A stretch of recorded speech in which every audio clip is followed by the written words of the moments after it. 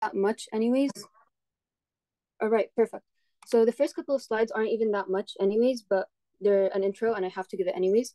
So what the doctor wants you to know from this lecture is not the specific details of every single process and the steps. He wants you to understand the differences between the processes, and he wants you to understand why do we use each one. So as we're going, you're going to notice that some of them are only for DNA, some of them are only for RNA, stuff like that. Take note of these things.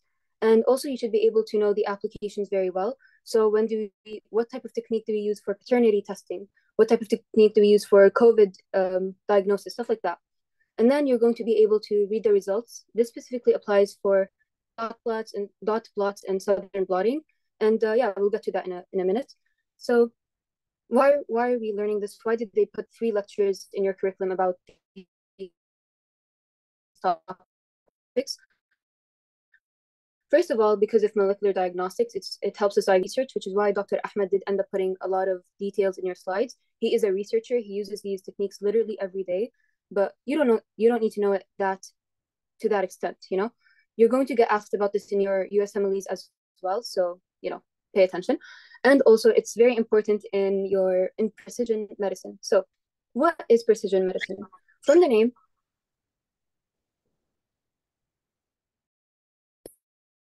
it is personalized medicine, as in, or you're going to give them a treatment that is specifically curated for their genes.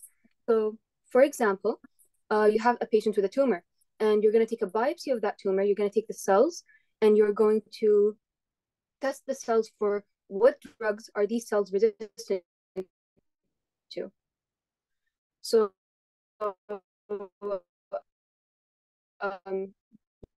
with chemotherapy, some cells are certain. You need to specify every treatment based on the genetic information. And basically, you think to know, which is why I put this little guy on some slides. And if you see this guy and you're cramming for a test or whatever, you could just skip the slide. I don't think he will ask anything. Tamam? Okay. So what are some uses of molecular techniques? Again, I really don't think he's going to ask you anything from the slide, but I do have to go over it because it was mentioned. So molecular techniques helped us understand disease susceptibilities. So for example, the BRCA gene mutation, if this person has a mutation, they are at a higher risk of developing breast cancer. It also helped us understand drug responses. So if someone has an HER2 positive, she will have poor response to cancer treatment. We also use it for premarital screening. So you have 2 people want to get married and they're going to have kids. So you're going to conduct premarital screening to know, if you guys do end up going with the marriage and you do decide to have a kid, that your child might have risks of developing this and this diseases. And this is why we need molecular techniques. It's also used in biopharmaceuticals, and it's used in CRISPR. So CRISPR is a concept that he just mentioned it, but it is coming in your genetics course. So I might as well just briefly explain it. So CRISPR is just gene therapy. So for example, you're going to take an egg, an ovum, and you're going to notice where the genetic mutations are. You're going to fix them and modify it. And then you're going to proceed with the fertilization in vitro, so, not in the uterus. And then once the egg is growing, once you have an embryo and it's healthy, you're going to put it back in. And we use molecular techniques in all of these applications. Nothing really to know from here, but I couldn't just skip the slides. So yeah. Now we are beginning with the actual lecture. So the first couple of techniques that I'm going to explain to you guys aren't used to actually analyze the DNA. They're used to facilitate the analysis of the DNA. First of all, restriction endonuclease. So the DNA is a very, very big molecule. And you can't run the analysis at once. You need to break it apart. And that's exactly your restriction is almost 4 to 8 nucleotides. And it's going to cut at, okay. Okay, fine. I just noticed that the slide did not change. Now you're following with me. So you're going to notice that the restriction endonuclease is going to read the DNA. It's going to notice 4 to 8 nucleotides, and it's going to be like, yes, I need to cut here. And that is what we know as a restriction site, okay? So your restriction sites are usually very specific to that person because of polymorphisms. Polymorphisms are just very common mutations found in everyone. They're harmless. So this is what makes your restriction sites very specific to you. And also, most of them are palindromic, okay? Palindromic means that if you read them from the right to left, and then you read them from the left to the right, it's going to be the exact same. But there is a little bit of a twist to this. There's a little bit of a trick to this. If you go over here, let's read it from left to right in this direction. It's C, T, A, G. Okay? And then you're going to do the complementary strand to this. So it's going to have to be, what's the complement of G? It's C, yeah. So you're gonna put C, and then what's complement of A, T, another A, T, and it's gonna, you're gonna go in that direction basically. You're not going in this direction. It has to be the opposite direction. This is from MOL 1. It's not like that important of a concept, but just in case he gets you like a tricky question, you understand it. And then if you notice, if you read it from right to left and left to right here, they are the same. And that's what makes them palindromic. Most of them are, like 95% are, but some of them are not. So this is just in case if he told you like a true, never mind. I mean, he just emphasized on it, so I thought I might as well emphasize on it as well. Most of them are palindromic, but they do not have to be palindromic, okay? And application, there is no specific application. You just use it in almost every other molecular technique, so you should know what it is. Okay, moving on, DNA cloning. DNA cloning, from the name, you're cloning the DNA, you're amplifying it, you're making a lot more copies of this thing, right? And it's also known as recombinant DNA. That's just another name for it. For applications, he didn't really give you a specific one, but I will give you the one that we took last year, which is human insulin. We make human insulin for diabetic patients through DNA cloning. And how exactly is that done? On announcements, they sent you guys a PowerPoint version. I did write bullet points for that there, just so if you want to follow outside the recording later. So you're gonna start with a plasmid, okay? And you're gonna have your DNA of interest. First of all, a plasmid is like a circular double-stranded DNA usually found in bacteria. And this specific plasmid that we are going to add to the bacteria codes for antibiotic resistance, okay? And then you're gonna have your DNA of interest over here. And we're gonna cleave it using restriction endonuclease, okay? And then you're gonna cleave the plasmid also with the restriction endonucleases. Is everyone following it up until now? You can just type in the chat if you guys want, just to make sure that everything is clear until now. Thank you. Just type in the chat, just let me know so we don't pause for a long period of time. So you cut it with the restriction endonucleases, and now you have like a little gap, and you're gonna use DNA ligase to kind of connect them together. And now this molecule is your recombinant DNA, okay? Now you're going to put this plasmid into the bacteria, and this bacteria is going to start multiplying and multiplying. You're going to grow this bacteria in what you will take in POD. It's an agar, and this agar is going to have an antibiotic. Okay, so as we said before, this plasmid has antibiotic resistance. So all the bacteria that has this recombinant DNA will be able to survive in this agar, but any bacteria that does not have this plasmid recombinant DNA will die because we don't need it. It's not interesting to us. So the bacteria will continue multiplying and multiplying and multiplying. And now you have a bunch of bacteria with the recombinant DNA, okay? And then what you're going to do is that you're going to put these bacteria into a tube over here, and you're going to kill the bacteria. So now you only have the recombinant DNA. And then you're going to use restriction endonucleases again, and you're gonna separate the plasmid to get rid of it. You don't need it. And now you have your copies of the DNA of interest. And that is exactly how DNA cloning happens. Are we all good?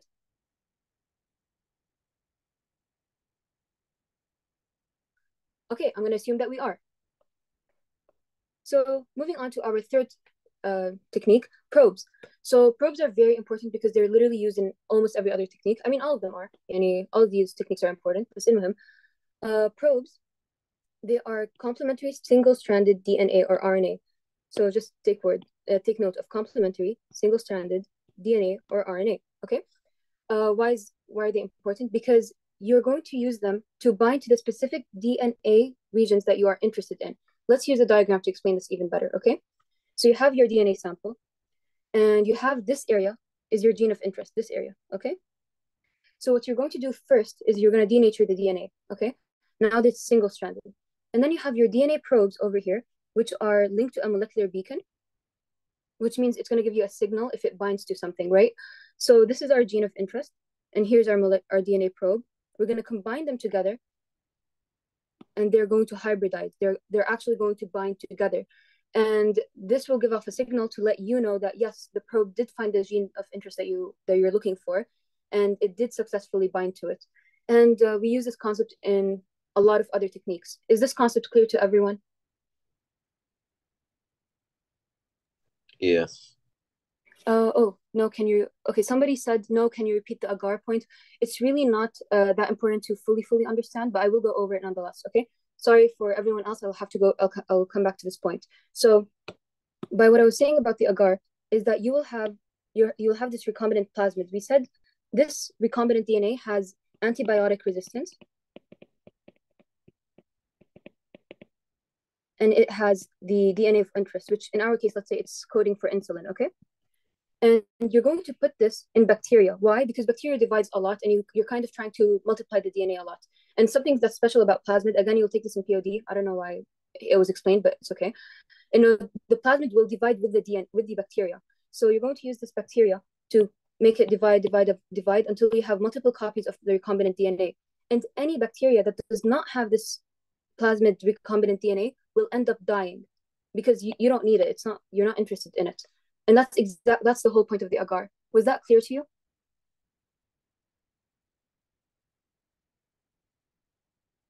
Okay. I'm going to assume that it was. So, okay, great. Thank you.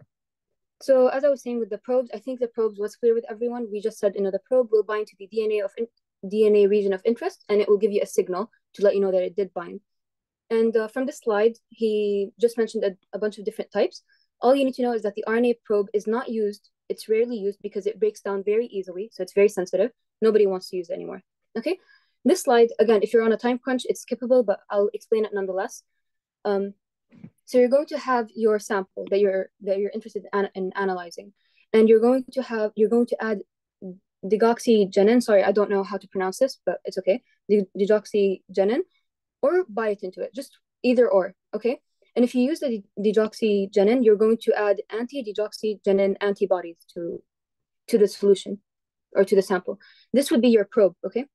So again, you have a sample, you'll add this molecule, so you can add the probe to it later on, which is anti-deoxygenin antibody, okay? And in the case that you did use biotin for the sample, then your probe is going to be avidin. So these two molecules are your actual probes, okay? Now you have the probe, it did bind to the area of interest, everything's good, but you do not have a signal just yet, which is why you're going to need to add an enzyme. If you're using the anti-deoxygenin probe, then the enzyme will either be alkaline phosphatase or horseradish peroxidase, or in the case that you're using the avidin probe, then your enzyme is just any enzyme that's conjugated with biotin. And then you're going to have a reaction because of the enzyme, and you're going to see color. Honestly, that's all I'm going to explain about this part. Will this not be tested? Most probably not, honestly. It's mentioned in the slide, so I explained it, but he really doesn't want you to know like the names and all of these stuff. But if you want to be perfect or something, I don't know, you could memorize it, and I explained it. Does that sound good? Okay, you're welcome. So now we're moving on to the first application, probes. They're used in fluorescent in situ hybridization, or FISH, okay? So it's the exact same idea, it's just emphasizing the fact that the probe will have fluorescent signal attached to it, okay? Here. It has a fluorescent label attached to it. And what will this fluorescent label do? It will detect the copy or the number of genes in the cell. So it's going to tell you if there's gene amplification or if there's gene deletion. How? Okay, here's an example with the breast cancer cells, okay? So if a cell expresses too much HER2 over here, okay. If a cell expresses too much HER2, then this cell is at risk of breast cancer, or like the cancer drugs will not work as well with this type of cancer, okay? So what they did is that they took a sample, they took a bunch of cells, they put it on a slide, and then they added your probe with the fluorescent signal, okay? And then this fluorescent signal is going to bind to the HER2. It's going to bind to any HER2 it sees. And in this case, we have two fluorescent signals, green for normal, and then red for the abnormal HER2. And as you can see in this slide, there is a bunch of red. You got a bunch of red signals, and you have like almost only 3 green signals. Point being that the HER2 is amplified. The bad gene, HER2, is expressed a lot. And that means that this person is at risk for breast cancer. The drugs would not work. The doctor stressed on the avidin point though. Hello, I watched the recording. Sorry, I keep going back and forth, guys, between the concepts. I'm reading the chat as I'm going, so just to answer all the questions. I'll get back to your point in a bit. Let's stay on fish for now. Does everyone understand the concept with fish and the gene amplification?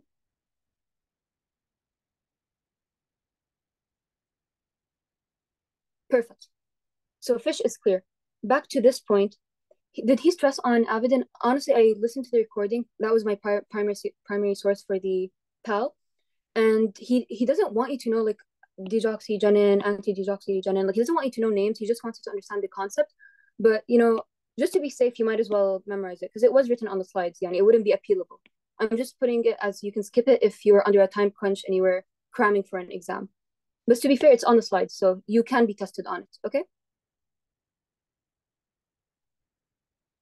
But there are some stuff that I did not include the slides because he straight up said you will not be tested on this.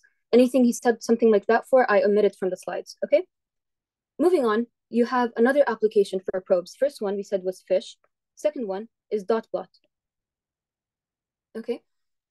And dot plot is essentially a screening exam. Okay. So you're trying to see, you have a bunch of samples and you're going to see who is at risk of having this disease. That is what you're seeing with a dot plot. And how does it do that? It uses two allele-specific oligonucleotides, two ASOs. One ASO is for the normal sequence. The other one is for the mutation. Now, ASO is just what we're using, like it's the probe. The probe is the allele-specific oligonucleotide. Let's just explain how exactly does it do that, right? So you're going to run the test twice. The first time you're using the normal ASO, the normal probe. The second time you're using the mutated probe, okay? So here we have our sample. We have sample 1 from person 1, sample 2, 3, 4, and 5. And then we are going to add to this mixture, you're going to add your normal ASO, the probe for the normal sequence. And it's going to change color with 1, 2, 3, 4, but not 5, okay? So what does this mean? It means that patients 1 to 4 all have the normal sequence, but that does not mean that they are normal. That does not mean that they do not have the mutation. Why? Because this is very basic genetics. We took that, okay, here is normal gene. Here is abnormal gene. Someone can be like homozygous normal, or a carrier, or heterozygous for a trait, or just, affected. They can have the mutation, which is why you need to run the test again, okay? So we found out that for patient 1, they have at least one normal allele, right? Same thing for patients 2, 3, and 4. But patient 5, no, they do not have the normal sequence at all. But we'll just wait till we see the other test, right? Now we have the probe with the mutated sequence. This will tell us if patients 1 through 5 have a mutated sequence at all. So 1, it did not change color. It stayed yellow, okay? So 1 does not have a mutated sequence, meaning that all this patient has is a normal sequence. So you're going to put double A, okay? Because obviously, like, if it did not make a reaction with the mutated sequence, with the mutated probe, then that means it does not have the mutated allele. It does not have small letter A. So he is just homozygous normal, okay? Is this clear to everyone?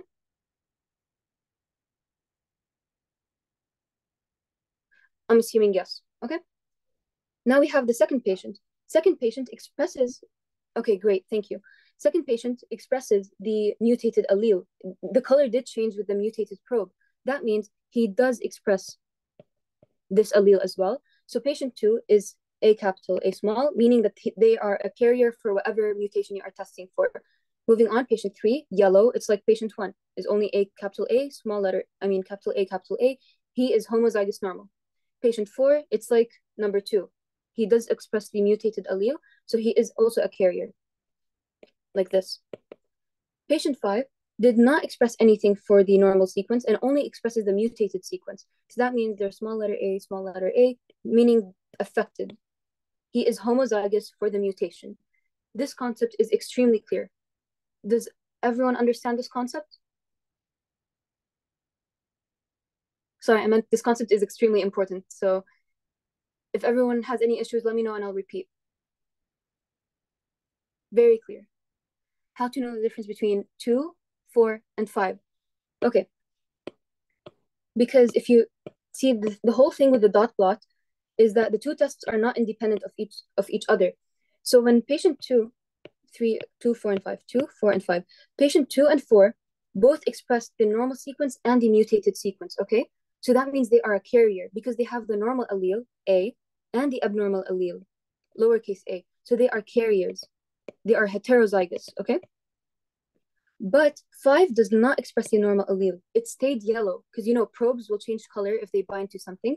5 does not express normal. It only expresses abnormal. So this 5 is homozygous for mutation. It's lowercase, lowercase. How do you conclude 2 and 4 expresses it? Because the color changed in both here. You can see the color turned red. And it also turned red here. Because you know, it's the same concept with probes. Okay, remember how with probes we said when they bind to something, they will change the color? It changed color twice, in the normal sequence and the mutated sequence. So you know that 2 and 4 express both normal and abnormal. Is this clear? Perfect, I'm glad. Okay, here I just wrote the explanation out if you guys want to read through it later.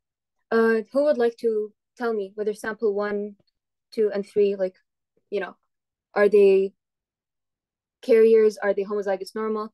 Come on, it's like an exercise. Patient 1, are they homozygous normal? Are they heterozygous carrier, or are they homozygous with the mutation?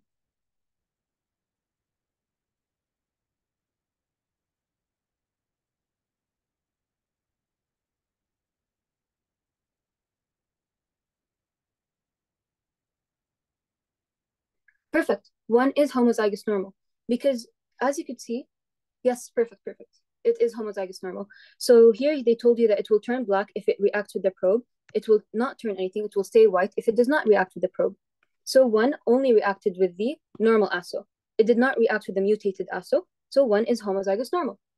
2, homozygous abnormal. Perfect. That is correct. Okay. And 3, what happens when you're expressing both?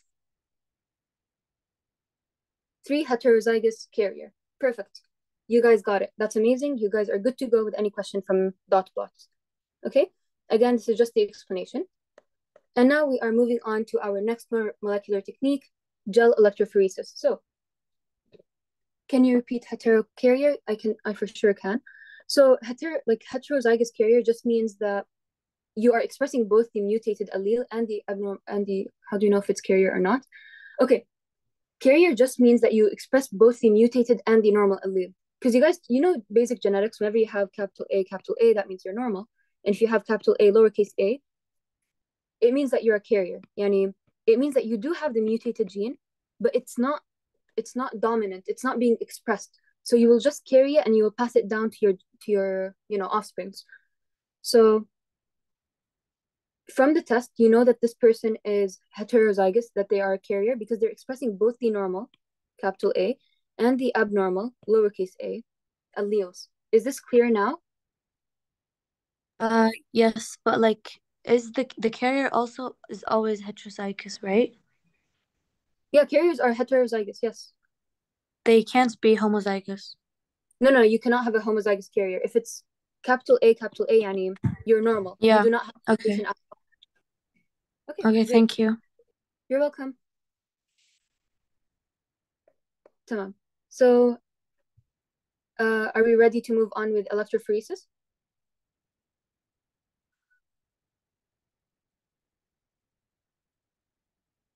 Okay, I'm going to assume that we are. Perfect, I'm going to assume that we are. So, gel electrophoresis, the function of this test is that you're separating the macromolecules, so you're separating your DNA by charge and by size, okay? So let's just jump right into the process, right? You're going to need a chamber, so it's going to hold your gel. And this chamber is also going to have electrodes. You have your negatively charged anode and your negatively charged cathode, my bad, cathode, and positively charged anode. Very important to remember this. Do not mix them up, okay?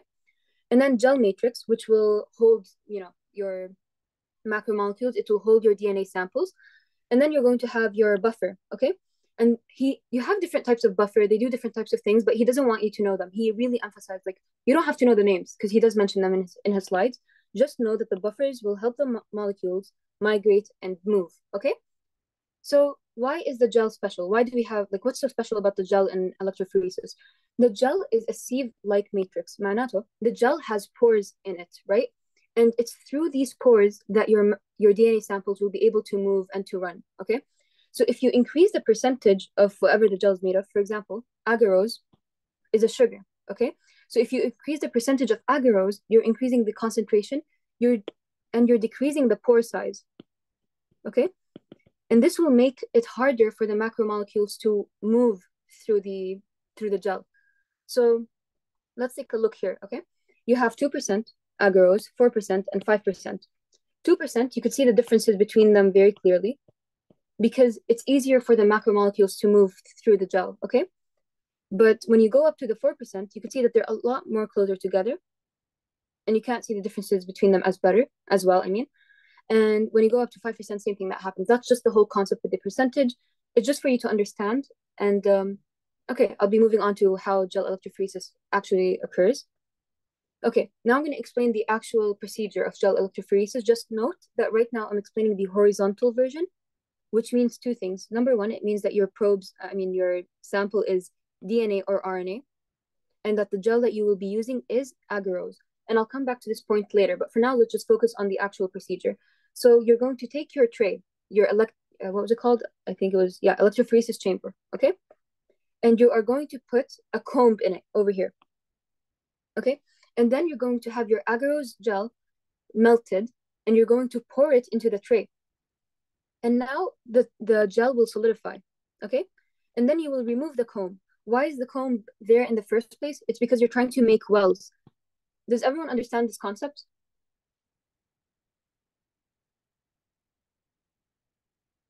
I'll assume yes. Okay, so now you have all these. Perfect, thank you. Why do we have to make wells? Because wells are like little pockets in the gel that you will put your DNA sample in, okay? Okay.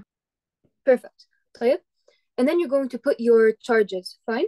Here you have your negatively charged cathode and positively charged anode. Please note that the negative charge is towards the wells. It's towards your starting point, okay? And that your positive charge is your ending point. Why? Because when you're doing this one specifically, the DNA or the RNA, they are negatively charged, right? And you're trying to attract them towards this side, okay? So you think of the anode as someone like holding a string and they're trying to pull the DNA towards them. Since the DNA is negatively charged, it's going to be attracted towards the positively charged anode. And the heavier the molecule is, the further back it will stay. Because if it's heavy, it's not going to move as fast as something that's light, which will be like all the way up here.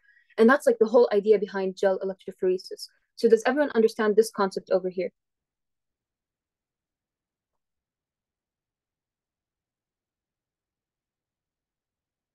I'll assume yes.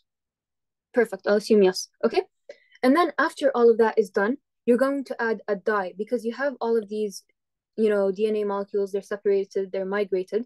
You need to add a dye to be able to visualize your results. And the dye is called Ethereum bromide. And it's special because you will see it under UV light. Yes, exactly. The greater the percentage of agarose, the harder it is for the DNA to move. Exactly. Okay. And yeah, so as I was saying, you're going to add the dye in the end. Why do you not add the dye in the beginning with okay, why do you not add the dye over here while you're mixing the agarose? Because Ethereum bromide, very specific to know, is that it's not heat stable, it's heat unstable. So at high temperatures, Ethereum bromide will just denature and like it's useless, it's denatured, right? So you must add Ethereum bromide in the end, and then you're going to visualize it with UV light, okay? So is everyone clear with the actual process of gel electrophoresis? I will assume yes. Perfect. Now we have different types. First one is what I just discussed, horizontal. The sample will be DNA or RNA, and the gel is agarose, okay? Then you have your vertical one. So basically, this one is going to be standing up. It's not going to be lying down the way we did this one over here. It's going to be standing up this way, and they're going to be migrating like that, okay? So this one is used for proteins, usually, but it can be done for DNA too, okay? And the type of gel used is something called polyacrylamide gel. Wait, I have a question. Somebody said, won't the agarose solidify while adding bromide? Yes, but the thing is, when you're adding the agarose in here, it's still heated and then it cools down.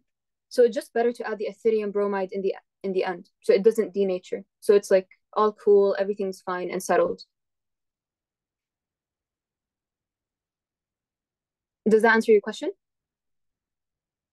Awesome. Exactly. Awesome. Okay.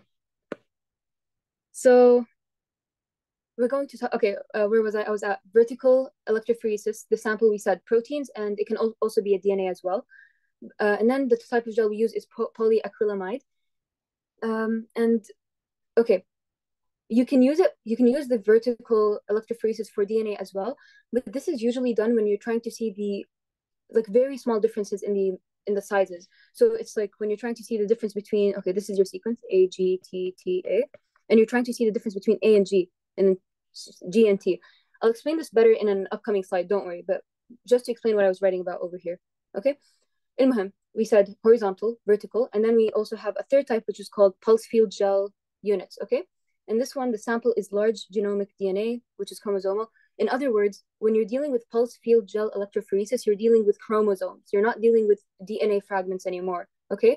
That's literally the most important thing to know about this type over here, that you're dealing with chromosomal DNA, like a full bacterial chromosome, okay? And the type of gel used is agarose. We'll get like we're gonna come back to these points again right now. Like I'm discussing them in more details right now. So polyacrylamide gel electrophoresis, otherwise known as PAGE, is the preferred method for proteins, okay? But it can be used for DNA and RNA. And the same concept that I explained earlier with agarose percentage, how if you increase the percentage, it will be harder for the macromolecules to pass by, and it would be harder for them to pass by. The same concept applies with acrylamide. This is not that significant, but just to keep that in your mind. What are the advantages of PAGE is that it has a high degree of resolving power. So you can clearly tell the differences between the sample sizes, and it will effectively separate them based on one base pair differences. Base pair is just like adenine, guanine, cytosine. So it can tell you the difference between A and G and then C. If you look back up here, that's exactly what they do. You can see the difference between a T and then an A and then another T. Okay, but you don't usually need that for when you're doing DNA analysis. So you just stick to doing a simple, horizontal electrophoresis. So that's like usually it's used for proteins, but when you're using PAGE for DNA, it's going to be very small differences. Is that clear? I will assume that it is. And then we have disadvantages. Perfect, thank you. Disadvantages is that the acrylamide is actually a neurotoxin. So people who are handling the PAGE gel are actually at risk of developing a disease because it's a neurotoxin. And also the polyacrylamide gel is actually very difficult to handle. It's annoying, it's sticky, and it breaks a lot. Okay. And now we're moving on to our last type of electrophoresis, which is pulse field gel electrophoresis. Again, it's used for DNA molecules that are larger than 25 kilo base pair. And for example, if he tells you anything about analyzing a bacterial chromosome all at once, it is for sure this, because this is the one that we use for big DNA, okay? And how does it happen? You don't really need to know this, but he explained it, so I might as well. Here you have electric field 1, 2, 3, and 4, and they're going to alternate. So here you have your DNA, it's being attracted to this side, and then it's being attracted to this side, and they're going to alternate until the DNA is fully spread out amongst this block, okay? That's all you need to know from here. And right now, we finished molecular techniques 1. Does anyone have any questions?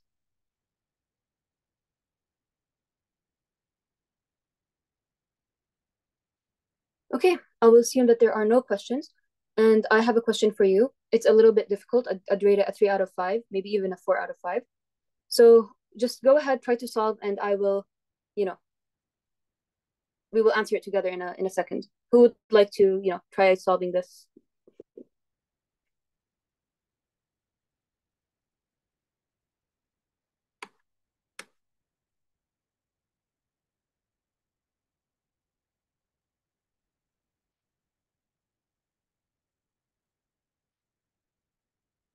Okay, I'll read the question out loud, and I'm just waiting for one of you guys to send an answer. And if you guys don't know how to solve it, it's okay, because it's a little bit tricky. So hint 3 is a restriction endonuclease. Which of the following is most likely to be the recognition sequence for this enzyme? How do we solve it? Okay, honestly, good question. It's a very tricky application of the concept. So it's a restriction endonuclease, right? And we're trying to find the restriction site. Restriction sites, one thing that we know about them is that they're palindromes. Okay? So that means when you read the sequence from this side to this side, from left to right, and then you get the complement, this is the step that is tricky. You need to, oh, sure, I don't think okay. when you get the complement and read it from right to left, it should be the same. Why is D and C are the same? Are they? Okay, my bad. In the question, they're not supposed to be the same. I'll in the next slide, inshallah, it would be fixed. Okay, so let's just try solving this together. I apologize about the question, the answer key being the same. Ilham. Okay, let's go with A. Okay, A, G, A, G. Okay. Now let's bring the complement for this. What's complement to, like, okay, you're going to read it from this side, so the complement has to be from this side. Is this much clear to everyone? This is from MOL 1, honestly. So do we just like read it from like both sides and whatever has the same thing is the answer? No, this is the trick. You do not just read it from left to right. No, you have to bring the complement. So G, complement is C. A, it's T. Okay, and then you will read it from the opposite side. So here we're reading from right to left to right, and then you're going to read it from right to left. Okay, so we'll solve the first one together. Yeah, its complement has to be the same, right? Yes, exactly. The complement has to be the same. Okay. Okay, so in this case, G will be C, and then A, T. G will be C again, T, T. Now you read it from left to right, it's A, G, A, G. Read it from right to left, it's C, T, T, C, T, T. Are those palindromes?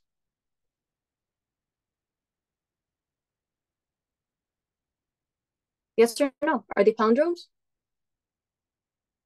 No, exactly. So A is incorrect. And then you're just going to do the same thing for all of them. So we have A, G, A. I'm sorry, but what does that mean? Palindromes meaning you read something from left to right and the exact, like, okay, if you, let's say cat, shoot, okay, tack. Oh, sorry. Okay, you read the word cat, taco. If you read it, it's cat, taco. Now read it from, oh wait, that's not a palindrome. Wait, give me a moment to search up a palindrome online because I thought taco cat was a palindrome, but it's not. But essentially, palindrome is just something that you read the same from the left to the right and then from the right to the left. So a good example of it would be, okay, something simple like mom. Okay, mom. If you read it from the left to the right, it's the same as if you read it from the right to the left. Yes, thank you. You got the taco cat reference that I'm making. And yes, it is the same forward and backwards. Sorry, is this clear to everyone?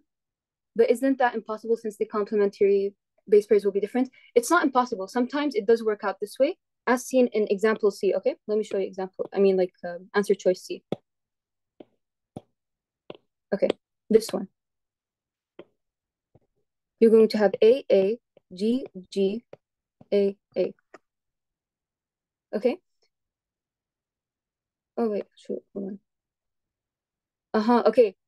I'm very sorry. I think I made a mistake with the answer choices. Let's use this one, okay?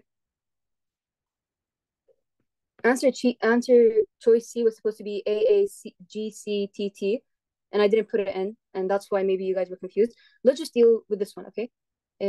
AAGCTT, okay? And you're going to read it from the left to the right, like this. Now let's get the complement for this strand, okay? T is going to be A. T is also A. C would be G. G would be C. A is T. A is T. Is this concept clear to everyone? Like what I'm doing at the moment, the complement. Is it clear to everyone? This is from last semester, MOL 1. Perfect. Now read this strand. Okay, here and here. Read this strand from right to left from this direction. It is the exact same as the original one. It is AAGCTT. So does everyone understand how you're supposed to get the palindromic sequence?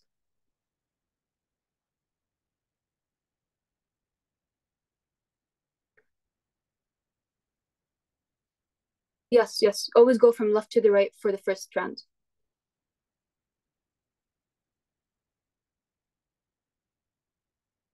It has nothing to do with 5 prime, 3 prime. No, because this is like an old concept.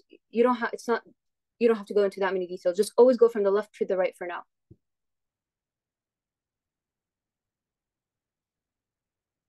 So does everyone understand this? All right, great. So again, I'm really sorry about not including the correct answer choice. It's supposed to be here. Instead, I accidentally put C and D the same. So inshallah, when I'll have, I don't know, I'll just send it over again with the correction.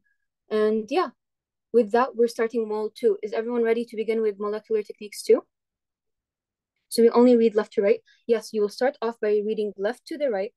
Okay, left to the right. And then you're going to get the complement. And then you're going to read right to the left. Okay?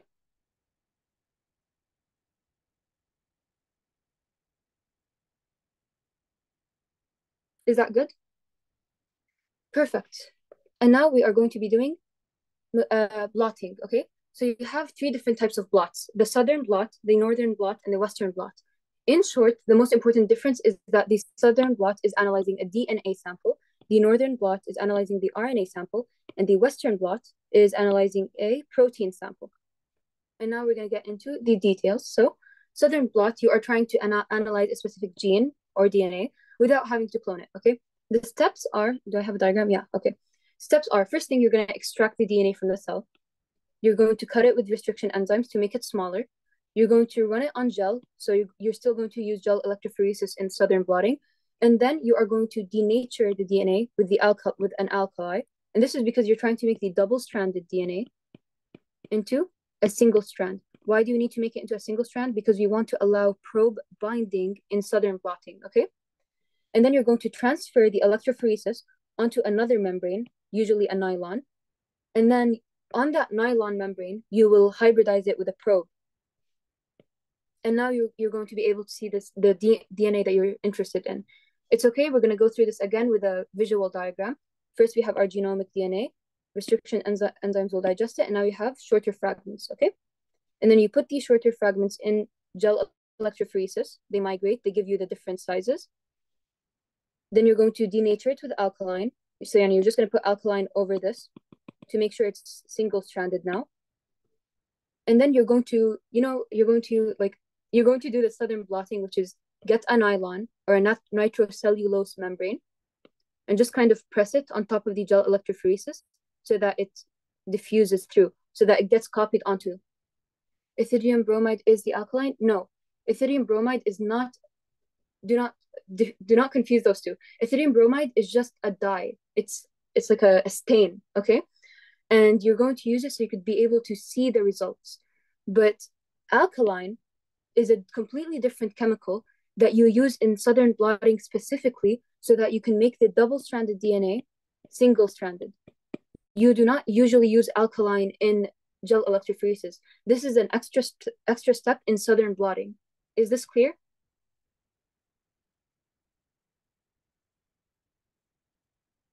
Yes, alkaline will just separate the two DNA strands, makes it single-stranded. Ethidium bromide is a stain, it's a dye. Awesome, okay. And then you're going to get the nylon membrane or a nitrocellulose membrane, and you're going to press it on top of the electrophoresis because you're trying to get it to transfer. Why? Because gel, like the agarose gel, is just difficult to work with. You want something more sturdy so you can actually run the probe analysis on.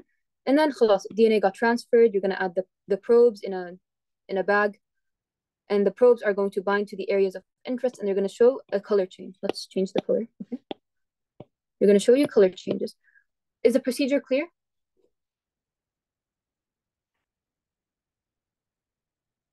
I'm assuming that the procedure is clear. So, okay. Now you have two different types of dyes or stains that you can use with southern blotting, either a radioactive one, which is what we usually use because it shows it better, or you could use a chromogenic one. This is how they both look, nothing much to know here. Okay, now we're going to talk about application. After washing the probes, won't this affect the result? No, because when you're washing the probes, you're trying to get rid of any probe that did not bind to the gene that you're interested in. So here we have like A, B, and then you have probes A and C, okay? So you're going to add the probes here, okay? Okay, so you're going to add probes A and C. Probe A will find probe, like the genetic sequence A, and it's going to bind to it. But probe C, it looks around, there's nothing to bind to, so you're gonna wash it away so that there's nothing like lying around and affecting your result. It won't actually wash away any of the genetic information. Is that clear? Good, okay. So now we're going to talk about the Southern blot applications. So first one, it's used in oncology. So people use the Southern blotting technique to see, are there any specific gene sequences that promote cancer? Are there any that will prevent cancer, stuff like that. It's also used in classifying organisms. You're going to be able to detect specific gene sequences that are specific to that organism. It's also used in DNA cloning. It's also used in forensics and parentage testing. This will come up later in our slides, okay? Because molecular techniques, it's not you use them only in this technique and you only use in this technique. As you're seeing, we keep using restriction enzymes in every other technique. We're using gel electrophoresis even in Southern blotting. So they kind of like all go with each other. They just have different names. And then this is the most important one. This is the one I want you guys to focus with me on. It detects DNA mutations that will cause loss or gain of restriction sites, okay? Restriction sites for the restriction endonucleases, okay? And this will cause the pattern of bands to differ, and we'll explain how now, okay? So if you have a loss of a restriction site, this means that the endonuclease will not cut, okay? You lose a restriction site, the endonuclease, the enzyme, is reading the DNA, and it's not going to find a restriction site, so it is simply not going to cut the DNA. This will lead to a larger DNA, okay? No, probes are not restriction sites, okay? Probes are, let's go back to the slide. Here. Probes are just sequences of complementary DNA or RNA that you make to specifically bind to DNA that you're interested in. A restriction site is sequences of DNA that an enzyme, an endonuclease, will read to snip the DNA, okay? But probe it does not have anything to do with the restriction. And in what case would a restriction site be lost in a human being? There are a lot of examples we'll get to later on in the lecture, but just know that some mutations will cause the restriction site to be lost. Some mutations will cause a restriction site to be gained. But a specific example I'll give you later on in the lecture, inshallah. Okay? And about the unwashed probes, you're welcome. About the unwashed probes, did you get it? Okay, great. Where were we? Oh, yes, we were here. So as I was saying, some mutations will cause a loss of restriction site. That means the endonuclease will not cut, and that means you have a larger DNA than usual. And if you apply your knowledge from gel electrophoresis, here we have our anode. You always have your anode at the bottom of the test, and they're migrating in this direction. They're migrating in this direction, okay? So if you have a larger DNA sample, will it be further back or will it be up ahead? And will it be around this area or around this area? Towards the oval, will it the triangle?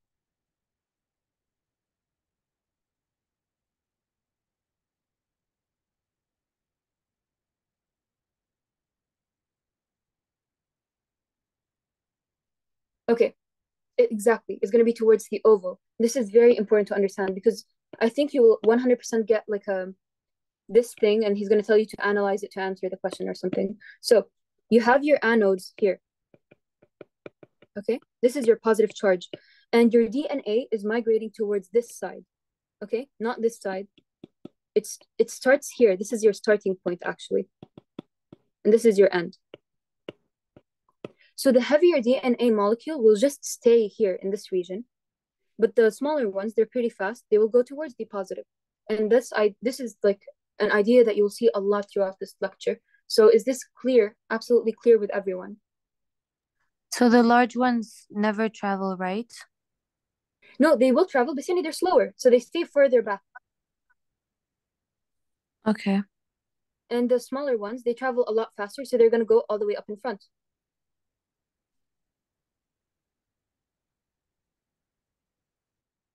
Is that clear? Yes. Perfect. Okay, so back to the idea.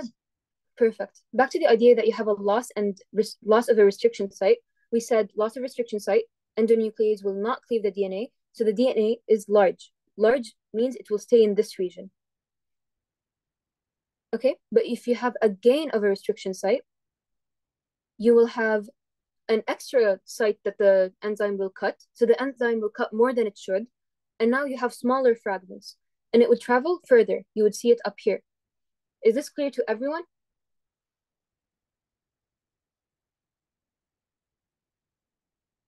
Okay, I'm assuming yes. Let's erase this a bit. Perfect, I'm glad it is. Okay, so in this case, actually, let's not take this by a case basis. Let's take this one here, okay? AA, in this case, we'll assume is homozygous normal, okay?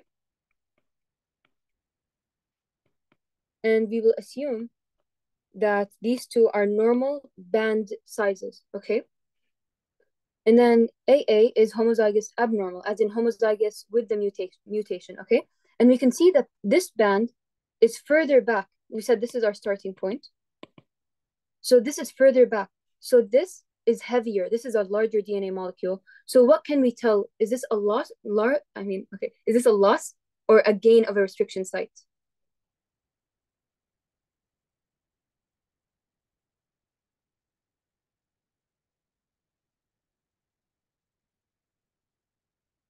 Is this mutation a loss or a gain of a restriction site if the DNA is larger and it's further in the back? A loss, a loss. Exactly, it is a loss. Is this clear to everyone? Yes. Okay. And then AA, the capital small one, it's a carrier, so it's going to express both. It's going to express both the larger one and both the not larger one. It's a carrier. It has both loss of the restriction site and it also has the normal genes, okay? So who can try and tell me, okay, now we have the parents, mom and dad. Who can try reading this for me and telling me who is homozygous normal, who is heterozygous, and who is homozygous abnormal? Let's start with assuming this is the mom. Oops. Both parents are carriers. The sibling on the left is homozygous for the abnormality. Correct. The middle one is heterozygous, which is Correct. carrier, and the last one is normal, homozygous normal. Perfect. Thank you. Does everyone understand this?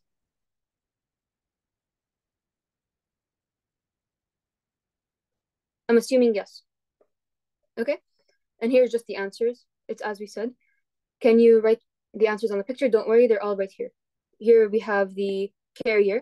And I don't know if you guys took this in high school, but yani, pedigree, if it's half shaded, it's a carrier. If it's fully shaded, it's abnormal. And if it's not shaded at all, it's normal. So here we have carrier, as we said. Here we have affected. Here we have carrier as well. And here we have normal.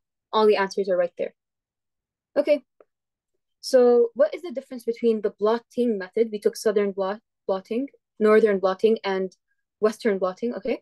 And then we have the blotting methods and we have the dot blot that we were speaking about earlier, the one with the hex square and then circle, like this, okay? Dot blot will allow you to screen. It's going to tell you that, okay, this person has the mutation, this person is a carrier, and this person does not have the mutation. That is all it's going to tell you. But a southern blotting will tell you, first of all, it deals with a small number of samples, whatever, but it will also tell you that you have a loss or gain of restriction site. The dot blot will not tell you that, and it will also not tell you the size of the mutation. And it won't tell you whether it's larger or whether it's smaller. It won't tell you whether it's a loss or a gain of a restriction site. So just to be able to differentiate between the two. Does everyone understand that?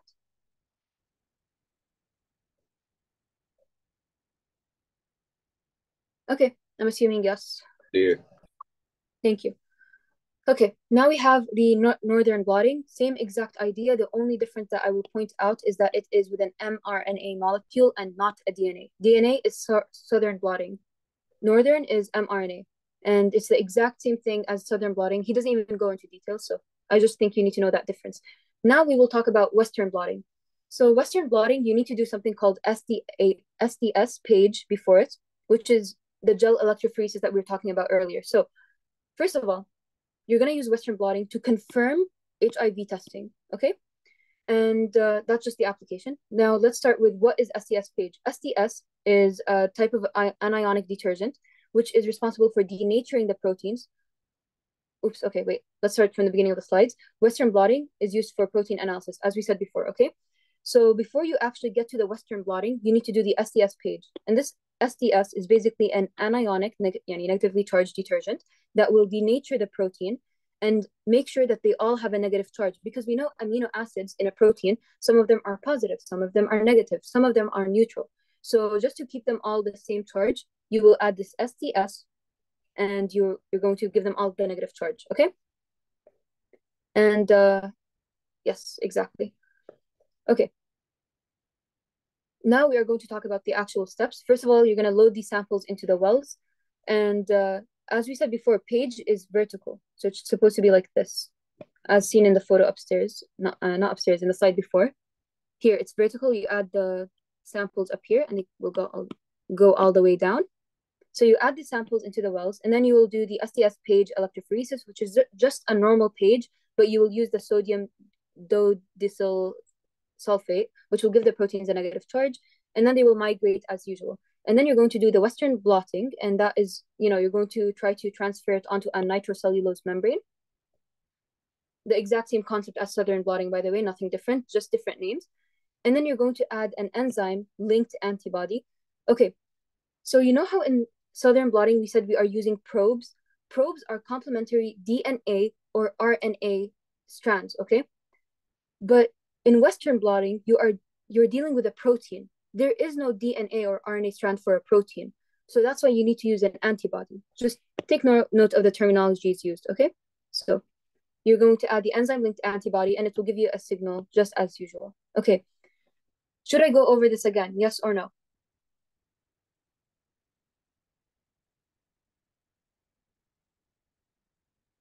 Is it all clear? Wait, yes? As in, I'll go over it again? One last time. Sure. We're gonna do it. It's okay. So it's the exact same concept as Southern blotting, but with a little bit of different terms used. First of all, load the samples into the wells. Please note that you're dealing with proteins. You're dealing with page, okay? You're dealing with page, and page is vertical. It's gonna look like this, okay? And then you're going to apply the STS page electrophoresis, okay? And that is using something called sodium STS, which will give the proteins a negative charge, okay? And then so not DNA, protein. Yes, please remember this about this slide. STS page and Western blotting is an analyzing of proteins. You're dealing with proteins only. You're not dealing with DNA at the moment. No ethylene bromide used. No, you can use ethylene bromide. You can use. Ethidium bromide is a dye. Yani, it doesn't really have anything to do.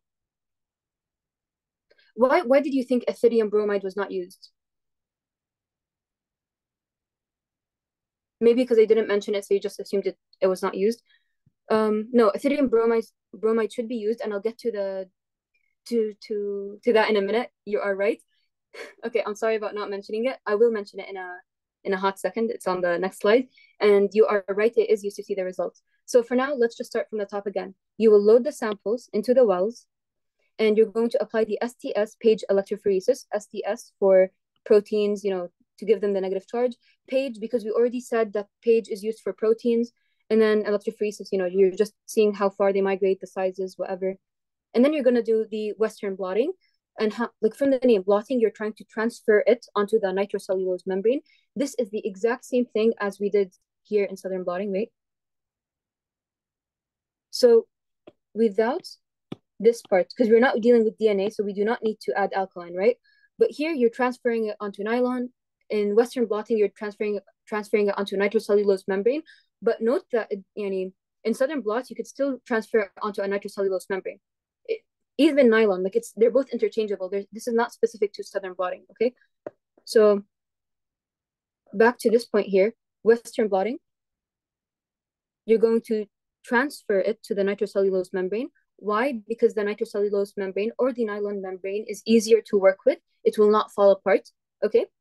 And then you're going to add your enzyme-linked antibody. This is just exactly this is the probe that we used from the Southern blotting. But why did we not just say probe? Because you're dealing with protein samples here. So protein does not have a complementary DNA or RNA. It would need an antibody. Is this clear to everyone?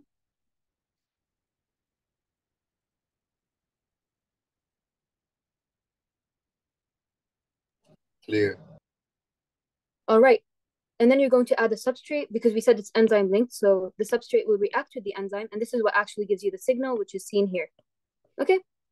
So now you want to visualize your results. And this is the step where you add all the stains. You have so many different types of stains.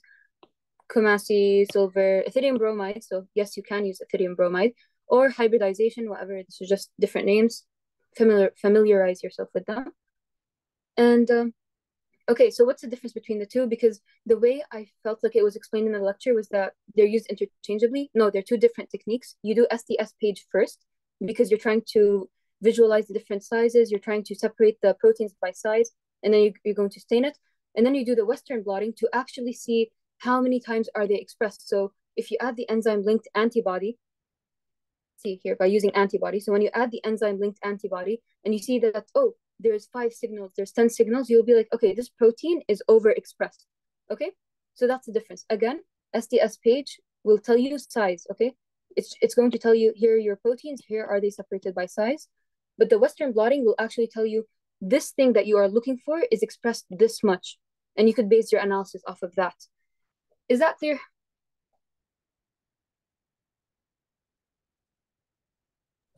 Clear. Perfect. Okay. So we're done with the blotting methods, and now we're going to talk about sandwich ELISA. So sandwich ELISA, you're going to get a plate, okay? And it has 96 wells, whatever, just you're going to get a plate, and you're going to place your sample of interest, in this case, an antigen. Okay, I did not clarify this very well on the slides, but basically, usually you're using ELISA to detect HIV testing, or actually, ELISA itself has so many different applications, but the one that he is teaching you at the moment is HIV testing, okay? So now you're going to add the HIV antigen. HIV is a virus, so you're going to take the antigen from the virus and you're going to add it. That's our circle over here. And then you're going to add the sample that you are analyzing from the patient. In this case, it's a patient's blood serum with the antibodies, with the HIV antibodies. So obviously, if a virus comes into your immune system is going to try to fight it off. It's going to make antibodies. So this is if the patient does have the antibodies, you will know that yes, this patient did have HIV. Okay. So we add the patient's blood serum, and here are the antibodies binding to the antigen. If I'm testing a patient for HIV, where do I get the HIV antigen? From the lab. This one you have to provide yourself. Like it's just from the lab. It's not from anywhere specific. Okay. And then the antibody that you're testing for, which is it's from the patient's blood. Okay. And then you're going to add your secondary antibody, and it's going to bind like this.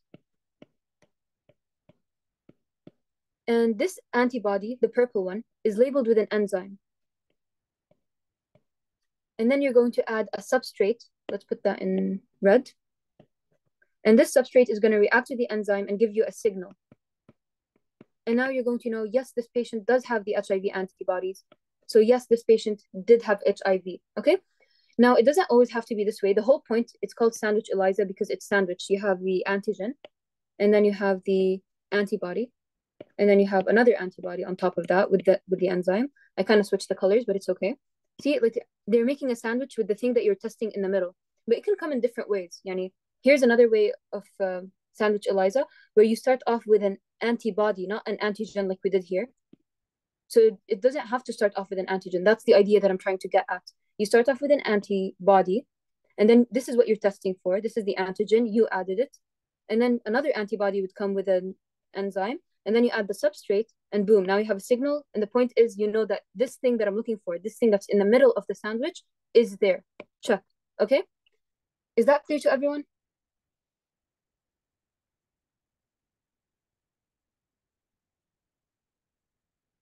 I'm assuming Clear. yes. Thank you. I'm assuming yes. Okay. So now we're gonna go back to if I get a signal, patient that's positive, absolutely. If you do get a signal, that means your patient is positive for whatever it is that you're testing for. In our case, HIV. Okay? And if you don't get a signal, this patient is negative. So ELISA, even though it's very commonly used for HIV testing, it has a 20% risk of being a false positive. So sometimes something does bind, you get a signal, but it wasn't HIV antibody. It was something random. I don't know, something went wrong with the exam. Okay. Which is why we always follow it up with Western blotting. Remember how I said earlier about Western blotting? It's used to confirm the HIV testing. Yes. Okay. So I'm bringing it back now. It is used to confirm that the ELISA test was actually a true positive.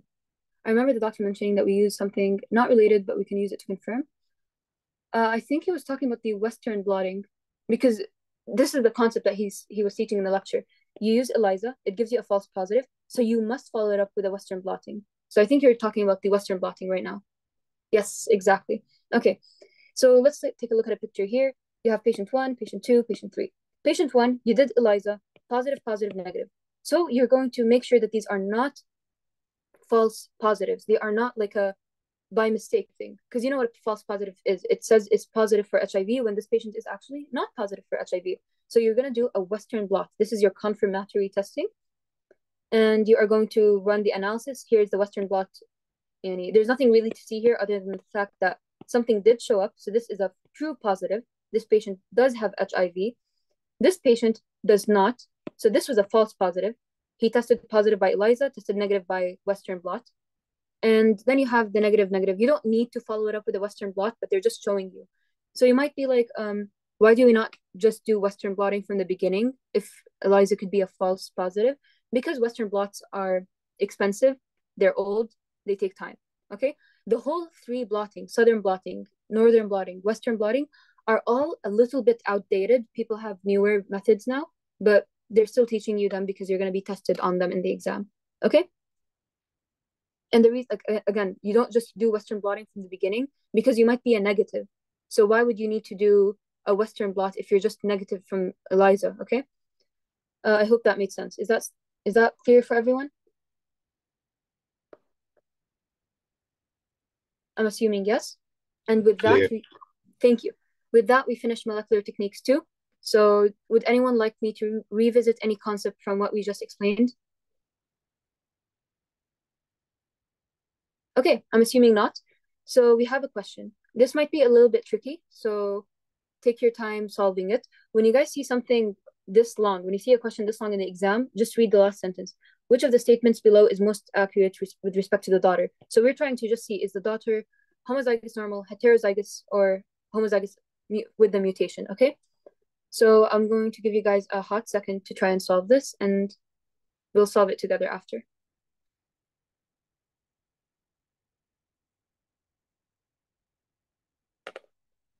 Can we use like the crossing method to solve this? You can, but I think the question you'd have to ask is it necessary in this case? They give you a test result over here. Would it be E? Okay. Let me just check real quick. Okay, yeah, you're right. It is E. So let's just, because I forgot, like it took me a while to, it didn't take me a while. I've solved this a while ago, so I didn't know the answer immediately. Yes, you're right. It is E. And for those who didn't know why it's E, let's discuss why it's E. Okay, first of all, the result of the analysis that they gave you is a Southern blot. So you wouldn't be able to get the 25%, like you wouldn't be able to get the details about what is her percentage chance of having Tay-Sachs from this analysis, okay? Besides, okay. I'm sorry, I'm a little bit scattered brained at the moment because I was thinking about a lot at once. So let's break the results down bit by bit. We see here that the father and the mother have 2 different, okay, sorry, give me a moment. Okay.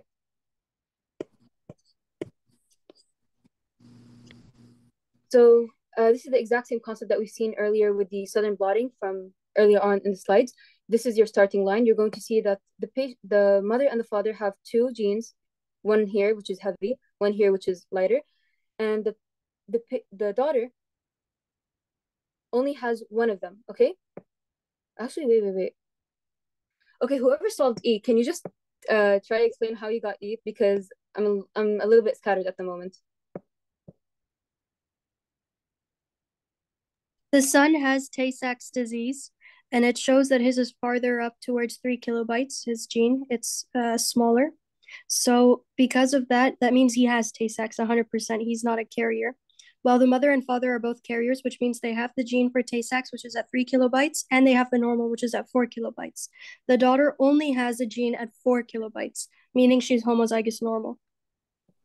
All right, that was actually a perfect explanation. Did everyone else catch that?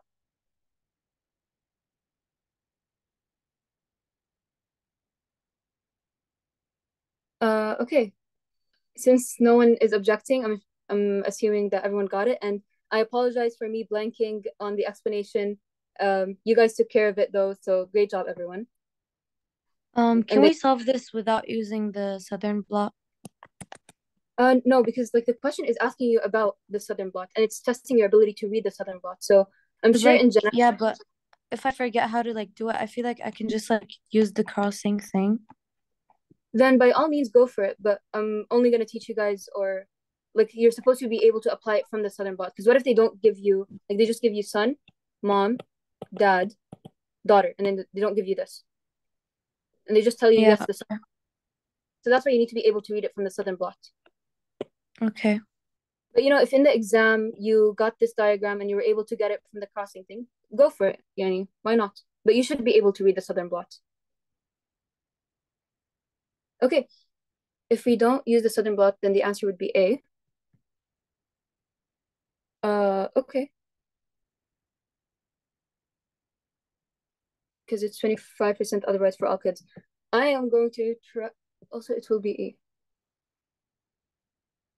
Okay, honestly, I'm not really following up with this conversation at the moment because it can't be A and E at the same time. She can't have, oh, actually, yes, it can be A and E at the same time. She can be homozygous normal, but still be at risk of having the disease. Like, actually, no. You know what, guys? Can we just pause the discussion on using the crossing thing? Just use the southern blot. Can everyone use the southern blot to get the answer to E?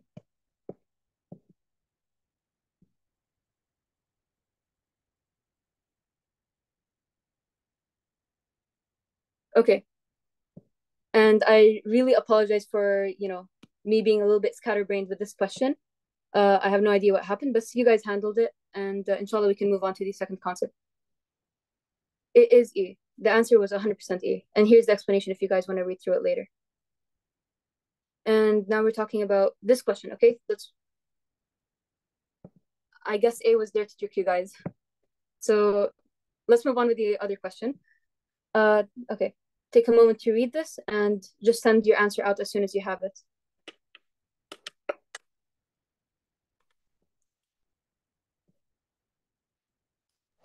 Would it be B since we're talking about RNA? That is exactly it. Very straightforward. You're talking about mRNA, خلاص, B.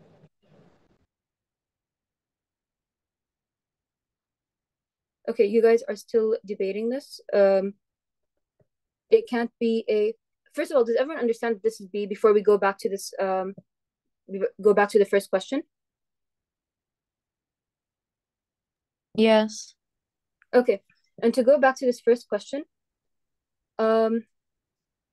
it can't be A because that would mean she would be a carrier. That doesn't necessarily mean she would be a carrier because she is at risk of developing the disease, Like 25% is kind of telling you that if you were to have a child, she is at 25% of having Tay-Sachs, of being homozygous with the mutation. But that is Like, not true. doesn't that only mean like her children could have, not her? What do you mean? Like, no, it can't be A because like, isn't the answer here E, which is homozygous, and homozygous is like, it can't be a carrier. She's You're just right. normal. It is 100% true. Like what you're saying right now is 100% right. She is 100% homozygous normal. There is no debating that. The debate is whether it's A or not. And you're saying, if she had 25, oh, that is a very fair point. Okay.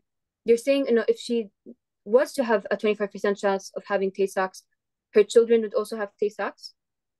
No, like if A was correct, then she'd have to be like a carrier. Like she She, can't be homozygous, normal. okay.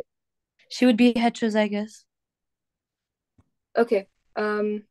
Honestly, I myself I'm getting really confused with the whole punt, like when you guys are using the square to get it, please don't use the square to get it in the exam. You guys got it from the southern blot. You got to E from the southern blot. That's all that matters.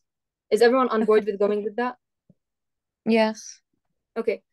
Because like you guys are raising very valid concerns, and I appreciate you trying to understand the concept fully. But I myself don't really like. I didn't review the concept of the cross and the square and all of that, and I don't want to mess the concept up. So is everyone satisfied with their understanding of the answer as E and southern blot?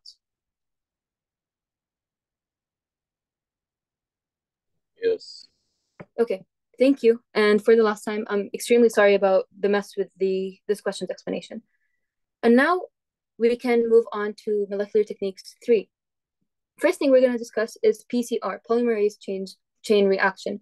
So this reaction is a method used to amplify a specific DNA sequence so you could analyze it. And Carey Mullis created a 3-step method. You denature, you anneal, and then you extend. We'll get to it in a second. First of all, what are the components that you need for PCR? First thing that you need is primer, okay? A primer it's the same primer that you always talk about. It's a sequence of nucleotides that will begin DNA synthesis, okay? So you're gonna have a forward primer, okay? And hold on, let me use a different color. You're gonna have a forward primer and a reverse primer. So it should be kind of, oops, okay. It should kind of be bracketing off the DNA from this side and from this side. That's the only thing that's special about this primer. Other than that, it's just a very normal primer. Your DNA polymerase is going to see it and it's going to begin DNA synthesis, okay? So that's the first thing that you need, a forward primer from this direction and a reverse primer from that direction. And then you're going to need a heat-stable DNA polymerase, which is why we use something called a Taq polymerase, because the normal DNA polymerase that we use, the human one, is going to get denatured with the heat, because PCR uses, like, you will play around with the heat a lot. You're going to take it all the way up and then you're going to drop it back down and then you're going to bring it up again. So you can't use human DNA polymerase for PCR, which is why you will need Taq polymerase, which is from a bacteria. And it is, it's a thermophile. So it's going to withstand the heat, okay? And then you're going to need DNTP mix, which is just deoxynucleotide triphosphate mix. So it's just your adenine, guanine, cytosine, just a mix of those. Why? Because you're amplifying the DNA, you're creating DNA. So obviously they need the building blocks for that, okay? And then you need your thermal cycler, which is going to control the temperature. And we'll get to all of that in a second. Right now. Okay, first things first, denature, okay? And denature means that you have to take the heat all the way up. And now your double-stranded DNA is a single-stranded DNA, okay? And then you are going to anneal, meaning you're going to drop the temperature back down so the primers can actually bind to your DNA. Okay, let's go back up here. You have a bunch of primers, this one and this one. So you need to bring the DNA all the way, you need to bring the temperature all the way up. These two will separate. They're now single-stranded. And then you have your primers. When you drop the temperature all the way back down, these primers will bind to the DNA. That's exactly what it says right here. Primers would anneal and hybridize with the strand at this temperature. And then you are going to extend, like the next step is extension. So the temperature, you're going to bring it all the way back up, and this will activate the Taq polymerase, and now you have DNA synthesis, and you're going to continue repeating the cycle over and over and over again until you have amplified DNA, okay, for 20 and 50 PCR cycles. This is just visual representation. Number 1, denature, take the temperature all the way up. Now you have single-stranded DNA. Number 2, bring the temperature back down so the primer can actually bind to the region. It's called a flanking region because you're flanking it from this side and from this side, okay? And then you're going to bring the temperature all the way back up, not like as high as the first one, Basani, just you're going to bring it back up. And now your Taq polymerase is going to start DNA synthesis from this direction, from that direction. And now you have the clone DNA, and it's going to go back into here, and it's going to keep going for 20 to 50 cycles. Okay, then what? Now you have your amplified DNA sequence, then what? Then you're going to do gel electrophoresis to actually analyze your results, okay? So some special things to note about the results. First one, the PCR product should be the same size as you expect, because when you're doing PCR, when you're providing the primers, you know what kind of DNA you're amplifying. So you know that once you amplify the DNA and you do it on gel electrophoresis, you have an expected size. You know what size it should be. So first thing you should note about the results is that it's the expected size, okay? Second thing that you should know is that when you're doing PCR, you have a blank, okay? This blank has all, okay, let's see. It has all components. It has the primer. It has the DNTP, you know, your adenine, your guanine. It has everything that you need for PCR except for your template strand. So let's go back up here. So it's like a control experiment that you're doing at the same time, where you have this, you have the polymerase, you have the primer, but you will not have the DNA template. Why? Because you want to make sure that your PCR is actually run well. Okay, so you're not interested in amplifying the DNA with the reagent blank. You're interested in seeing if there's any contamination. Because if you do see amplification with your reagent blank, you know that yes, my PCR exam got contaminated and my results are not trustworthy anymore. They got affected. Okay, because you do not have the template DNA. Is this concept clear to everyone? Is the reagent blank clear? I'm assuming yes. And great, thank you. And now we're going to talk about misprimers. Misprimers is it just occurs when the primers accidentally bind to the area of DNA that you're not interested in amplifying. So now you have amplified DNA that you did not want to analyze, and it's an accident. It will affect your results. What should I do if I find a product in the reagent blank? You have to redo the PCR because your PCR got contaminated and something went wrong with the experiment. Okay. And then primer dimers occur when your primer binds to each other and they form a dimer. And that will cause your primers to amplify, and you don't want that either. It will affect your results. So these are basically just all ways that your results can go wrong. Okay. Now let's talk about how do you actually read a PCR result, okay? You're going to have, in this column is your blank.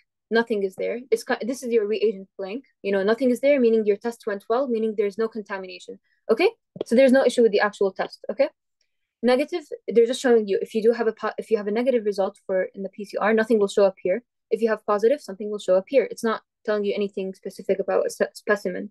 But now we will begin. First thing, specimen 1, we see something, which means this is positive. Okay. And then you run the test again because you're like, what if it was a false positive? What if it was whatever? You need to do the test twice, right? And you see that it's positive again. You're like, okay, perfect. So now we know that specimen 1 is positive. We go to specimen 2, we do the test once, he is negative. You do the test again, he is still negative.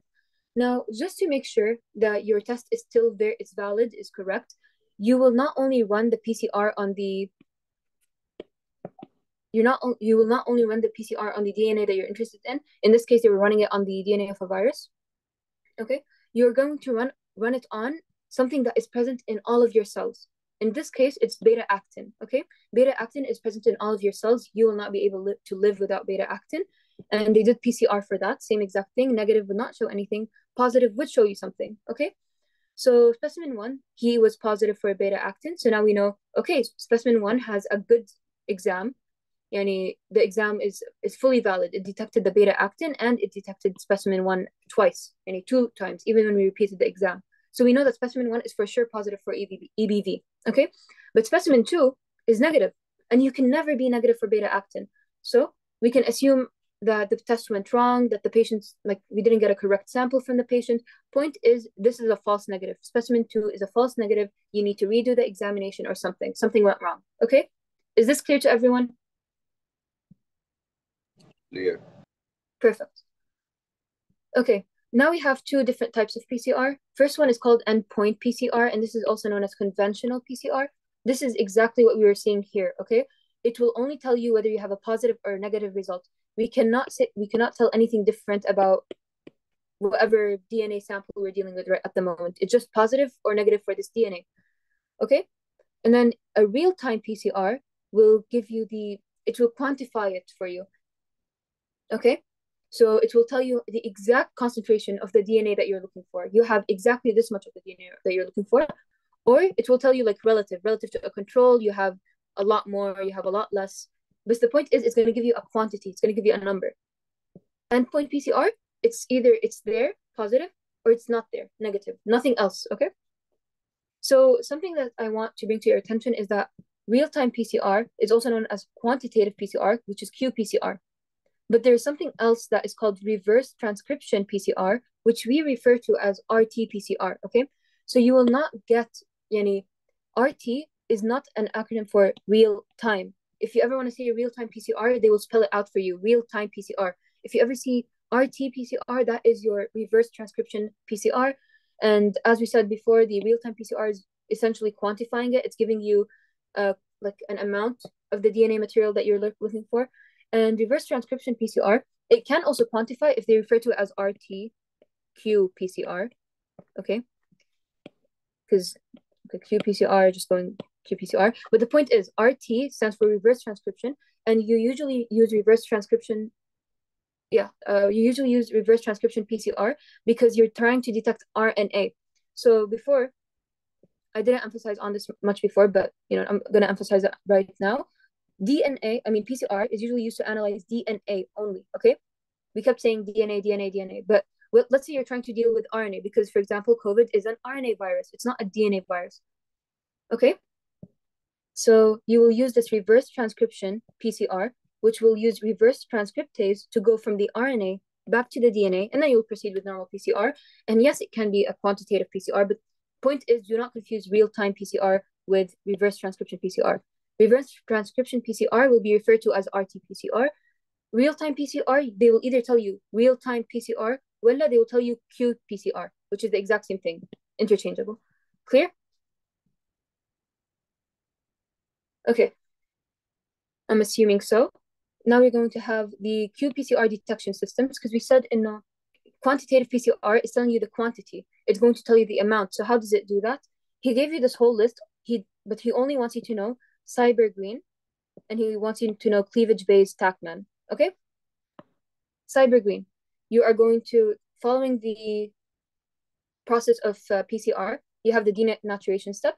They are separated. Nothing is binding, so there's a weak background fluorescence, okay? Because of the cyber green. But nothing actually bound yet. The fluorescence is very weak. You're not seeing anything just yet. And this is in your denaturation step of the PCR. And then you're going to move on to your annealing step, okay? In the annealing step, we said that the primers are binding. So from there, once you have DNA binding to the single-stranded DNA, you're going to start emitting light. But here it's only the priming. Here it's only the primer. In the annealing step, it's only the primer. So you're emitting some light. It's not that much. It's in the extension, the elongation step, that you'll get a huge spike in the light emission, because your cyber green dye will start binding to the DNA a lot more, and you're going to get this huge surge of fluorescence. And that's how you're going to know, okay, this is how many PCR reactions I have going on at the moment.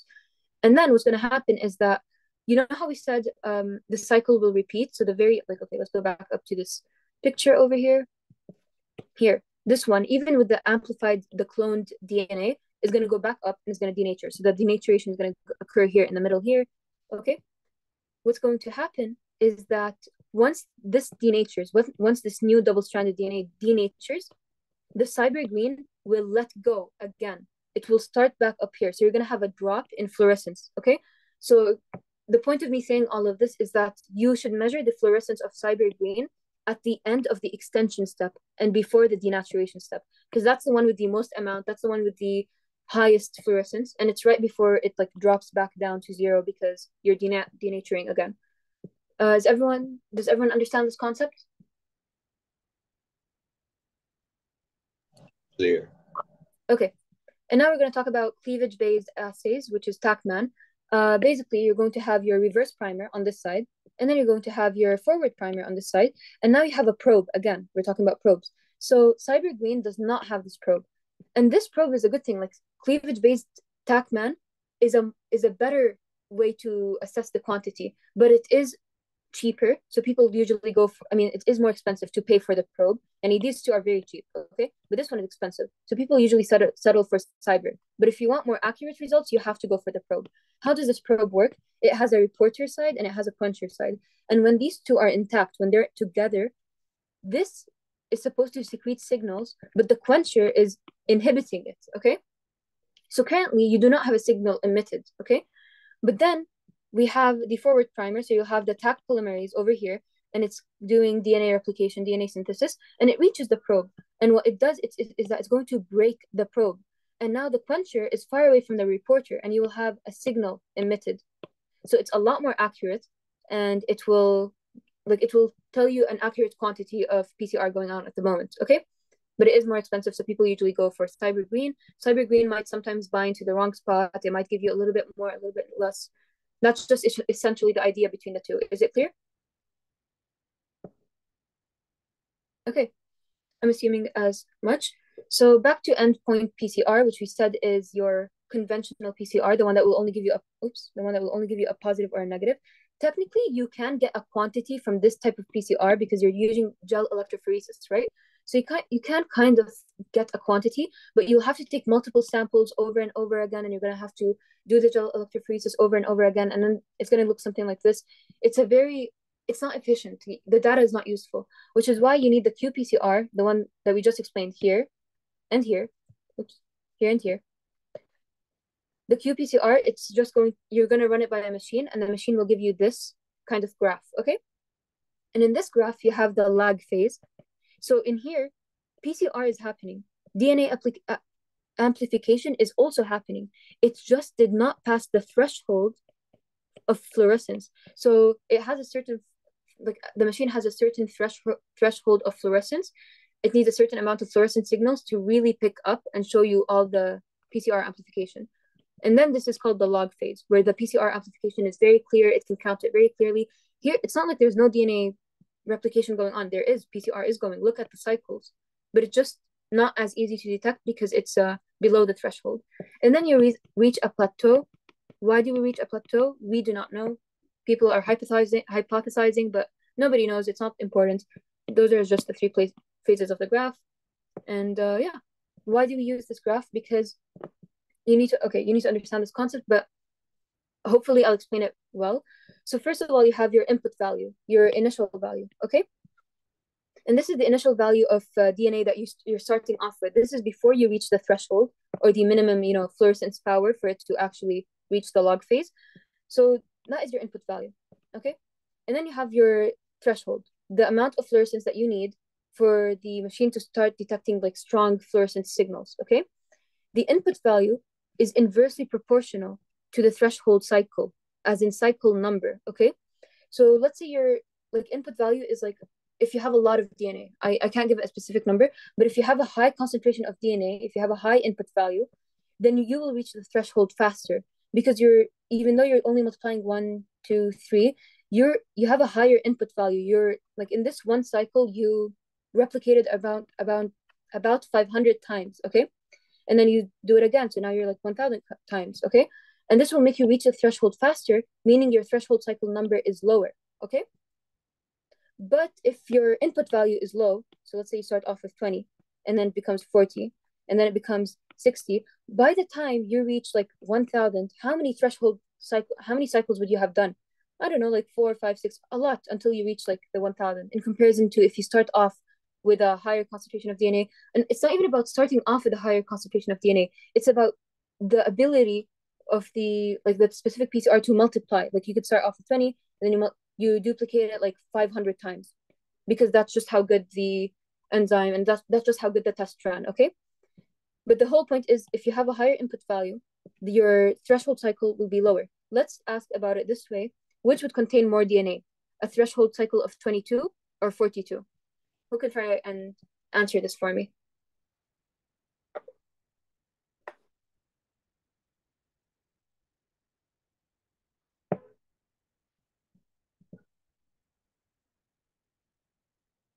Can I repeat the question? Absolutely. Which would contain more DNA? A threshold cycle of 22 or 42? 22. Yes, it is 22. Can you explain why? Because it records less cycles to reach the threshold. Exactly. Okay. So does everyone understand that? Well, should I go over the concept again? I don't mind going over it again.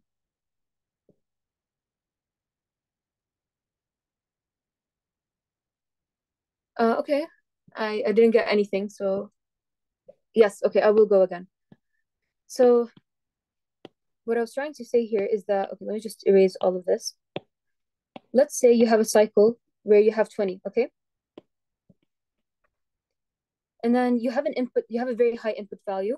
So it's able to multiply a lot more. So you're going to go from 20 to 400 in one cycle, okay? And then you're going to go again, and it's going to go up to 800. Okay, the actual numbers don't matter. The point is you're able to amount to a high amount of DNA in a short period of time. You're able to reach like your input value is high, because input value is not like it's not the value of DNA that you start with. No, it's the initial amount of DNA that you have here before you reach the threshold. It's the one that's in your initial phase of your reaction, okay? And then in another one, you have 20, but you only go up to 40, then you go up to 80, whatever. It's not multiplying as much, okay? So here you have a higher concentration of DNA, you have a higher input value, and that means you're going to reach the threshold cycle value. Let's say the threshold cycle value was at least 1,000 for you to break into this fluorescent area. Is this much clear? Do you guys understand what I mean by threshold cycle value? Perfect. Okay. So you would need to reach like 1,000. Okay. And in this one, in A, okay, you're able to reach it a lot faster. Okay. By the fourth cycle, you're already up in 1,400. And that's your fourth cycle. Okay. But in experiment B, you're only at like 120, let's say, in your fourth cycle. So because experiment A has a higher input value, the threshold cycle is lower. It's only 4 for them to reach the threshold of 1,000. Okay? So when I was asking the question, which contains more DNA, a threshold cycle of 22 or 42, when we see a threshold cycle of 22, it means that this experiment only needed to do the cycle 22 times for it to break past the threshold and to go into this region. But when I say, it's 42, that means they had to go all the way up till here to break past the threshold value and to actually go up into this fluorescent region. Okay, so which is why we say that 22 contains more DNA, because it's able to reach the threshold a lot faster. Is this clear?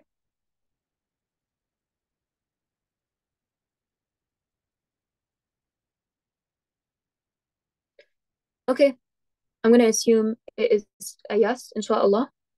And now we're gonna move. Okay, perfect. Now we're gonna move on to COVID-19 tests, like applications of PCR. First most common application is the COVID-19 test. Okay, so we have two different types of tests. We have the diagnostic test and the antibody test.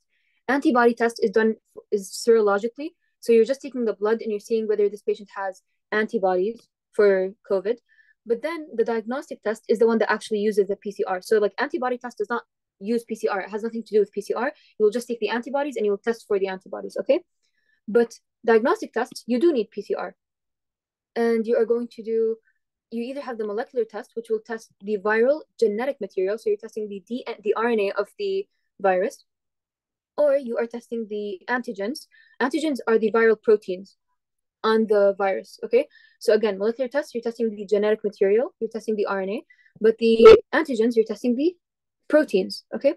Before we move on to the difference between the two, because we are going to talk about it, you need to understand the concept of sensitivity and specificity very well, okay?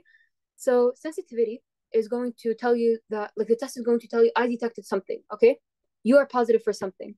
There is a chance that this something was not the thing that you're looking for, but can I detect that there is something in the first place? Yes, okay? So it's going to tell you how good is this test at what it's looking for. Even if there is a small, tiny amount of something, it will immediately detect it, okay? So it can detect something. But specificity, it's how good this test is at identifying only the thing that you're looking for. So, okay, since you're very sensitive, you can detect something very easily. But is this something the right thing? So that is what specificity will tell you. And they're very important metrics of tests, of clinical exams. Usually when you go up with the specificity, the sensitivity goes down. So I don't know what you're supposed to do with that. But does everyone understand what sensitivity and specificity is?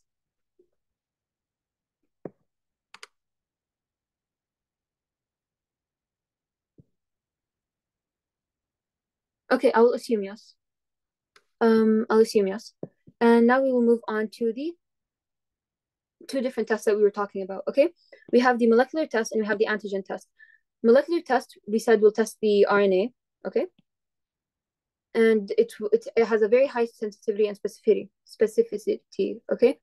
But the antigen test, it tests for the proteins, and it has kind of a low sensitivity. So like 80% is pretty low when you compare it to 98%. So sometimes you might get a negative, but you're not actually negative, which is why sometimes you do need to confirm your negatives with a molecular assay, because when you're losing out on 20% of the things, yani 20% of the time, it's not going to detect something. And when you're dealing with COVID, yani, it's a pretty big deal, especially when we were back at the pandemic time, right? So when is the antigen test used? If you guys ever did the home PCR kit for COVID, the one that you could just buy from the pharmacy and do it at home, that was an antigen test. So, okay. Yeah, that's just the application that he wanted you to know. COVID-19 RT-qPCR, we mentioned this earlier. RT, which is reverse transcriptase, which will turn the RNA of the virus into DNA that you can actually analyze with the PCR. So RT stands for reverse transcriptase. Q is for the quantitative. So you're here, he's doing the graph. Nothing much to know from here, honestly. Okay, now we're going to talk about even more applications. So you have PCR for prenatal screening. So prenatal screening is when you have the baby, you know, it's an embryo, it's a fetus, and you want to make sure that this fetus does not have any really bad abnormalities. So if you're testing at 10 weeks, then the sample would be from the chorionic villus. If you're testing at 16 weeks, then you're going to do amniocentesis, okay? And then you're just going to do the normal PCR. You're going to look for any genetic mutations. This is just, you know, an application. When do you use it? And severe, it just screens for severe fetal defects, okay? Excuse me. Okay. So something I wrote at the bottom here is that you usually use, like the thing is, southern blotting can also be used for prenatal screening, right? But why do we not use it for prenatal screening? And this is pretty important to understand. It's because when you're doing prenatal screening or when you're dealing with the cells of the fetus, you don't want to take too much because that might cause a miscarriage in a perfectly healthy baby, right? So that's why we usually prefer PCR-based procedures, because you don't need that big of a sample. Just a little, then you amplify it loads to get the thing that you need. But there's no amplification in southern blotting, so you might end up taking too many cells, and that might cause issues later on. Okay? And then you have the pre-implantation genetic diagnosis. This is when you do an embryo fertilization in vitro. So it's like in a test tube outside the uterus. And then at the 8 or 16 cell stage, you will screen the cells and make sure that there's no mutation. This is done using PCR. And then if it's healthy, you'll just, okay, sorry about that. Then you're going to return the embryo into the uterus. Okay, does that sound clear? Does anyone have any questions about the applications?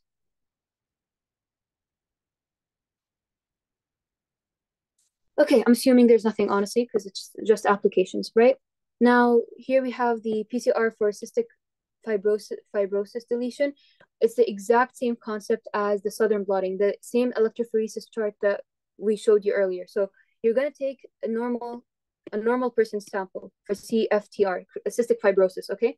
And you're going to add the primer and you're going to amplify the gene. Same thing here. You have the mutated one and you're going to add the primer and you're going to amplify the gene. And then you're going to run your gel electrophoresis, as we mentioned before. Now, if you remember, the cystic fibrosis is like a mutation in the 508 gene. Point is, it's going to remove 3 nucleotides. Okay, so if you remove 3 nucleotides, obviously your DNA is smaller with the mutation. And now you will apply the exact same concept as we did earlier. Okay, so 60 would be further. Okay, here you have your anode, here you have your cathode. 60 is smaller, so it will travel further down. 63 is the big one, it's the normal one. Here you have a normal person, they're only expressing the normal fragment, which is 63. This is the carrier, he's expressing both. This is a homozygous mutant, so he only has the shorter version of the gene. Is this clear to everyone? It's the exact same concept as earlier.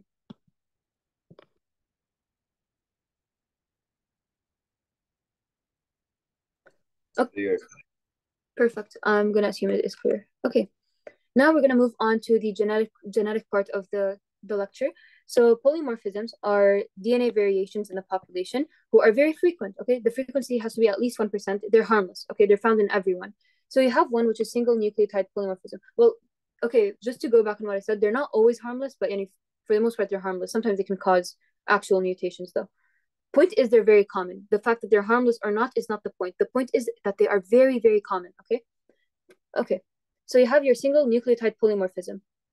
This is a single nucleotide mutation. So you have like A, G, G, C, T. The mutation would literally just be A, G, C, G, T. This is not complementary to this, by the way. Like, this is not supposed to be complementary to each other. I'm just telling you, in one person, this is how the code would read.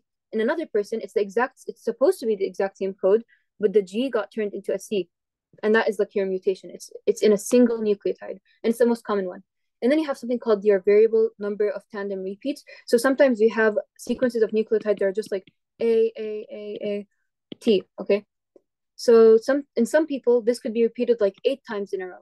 In other people, could be repeated like 10 times in a row. So they're more often in other, like that's the mutation, that they're more often repeated, okay? Short tandem repeat, it's when you have the same exact concept, but they're just shorter sequences.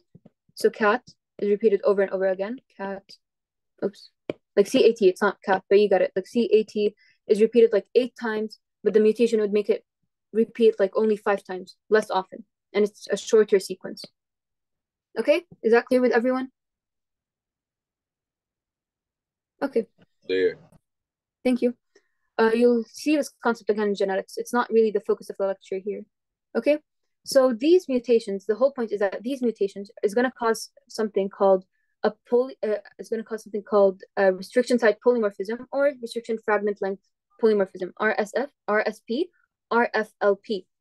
Those mean the exact same thing. They're just interchangeable, and this is the more commonly used word.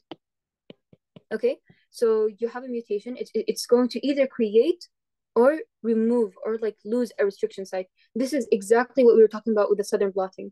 So this isn't really a technique. This is just giving you a name to what we learned before earlier. So you know how we said there are genetic mutations that can cause a loss or a gain of restriction site? One of you girls asked me, like, do we have a specific name for them? Do we have a specific example? The name would be restriction fragment length polymorphism, because they're changing the size of the restriction site. They're either removing one, they're either creating one. And you can analyze them through southern blotting or PCR.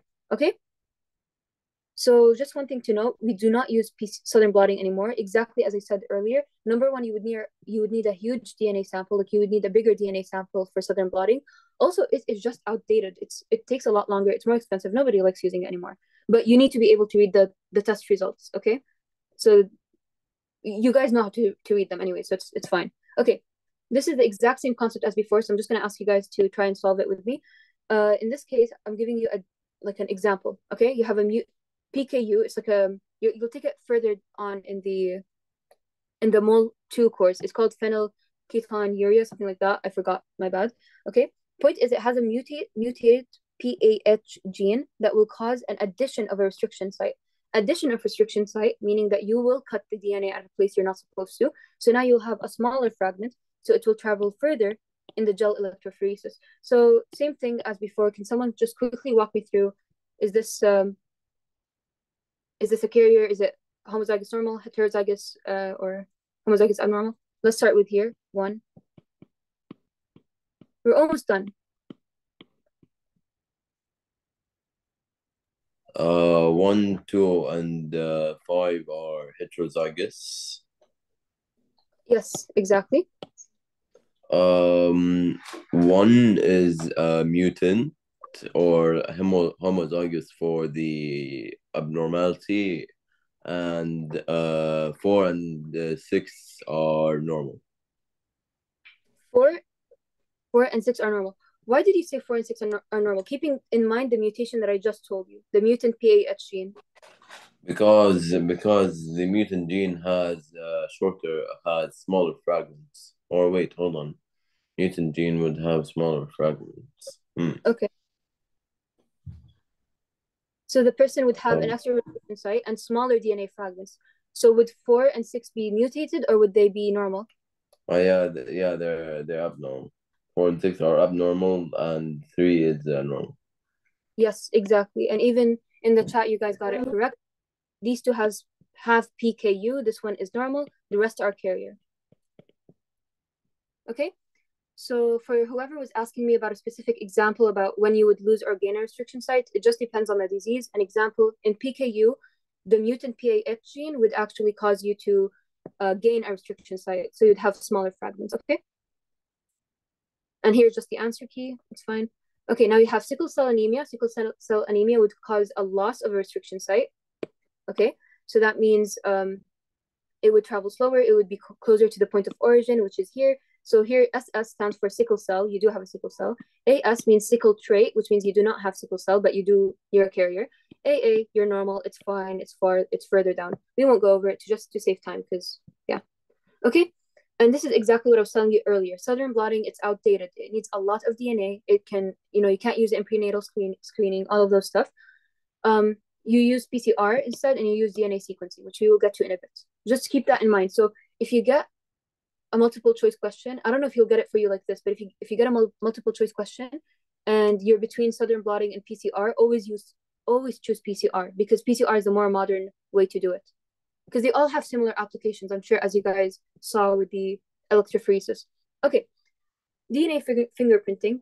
So essentially, you remember how we were talking about variable number of tandem repeats? These are going to do the exact same concept. They're going to create a loss or a gain of restriction site. The whole point is that DNA fingerprinting uses these for paternity testing or forensic research, okay? And it's really not that different. So what are the steps? Number one, you take the blood sample. If you're doing like a forensic study, you take the blood sample, you extract the DNA, and you cut the DNA using restriction enzymes. Now the DNA is smaller, and you can actually do the analysis. Then you're going to do VNTR.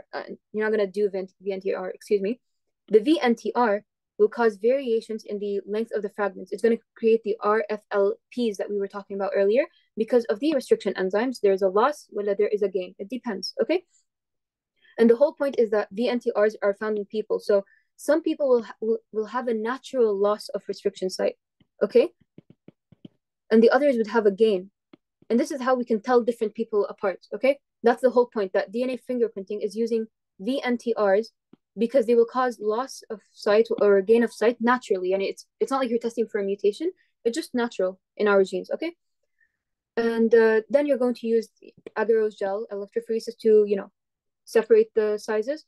And then you're going to do Southern blotting, so you're able to actually analyze it.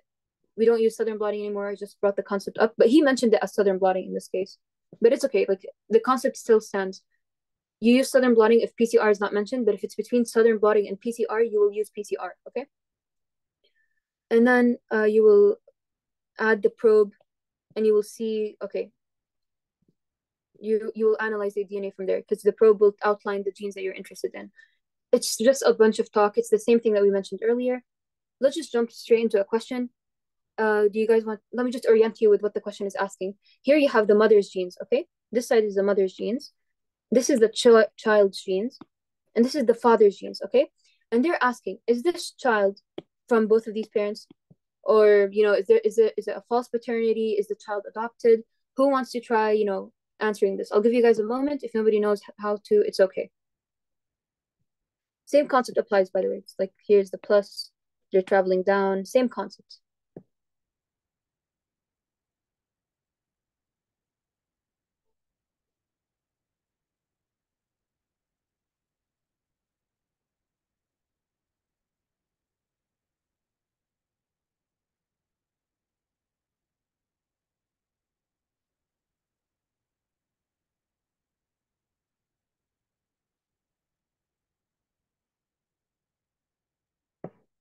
Do you guys have a difficulty solving? Well, do you need a moment?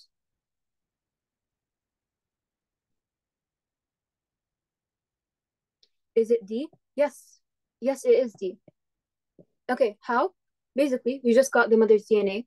Okay, so we got the mother's genes, whatever, and we put them down the gel electrophoresis, and they're displayed like this. Okay, you have this heavy one, this less heavy, whatever. You could just see the mom's genes.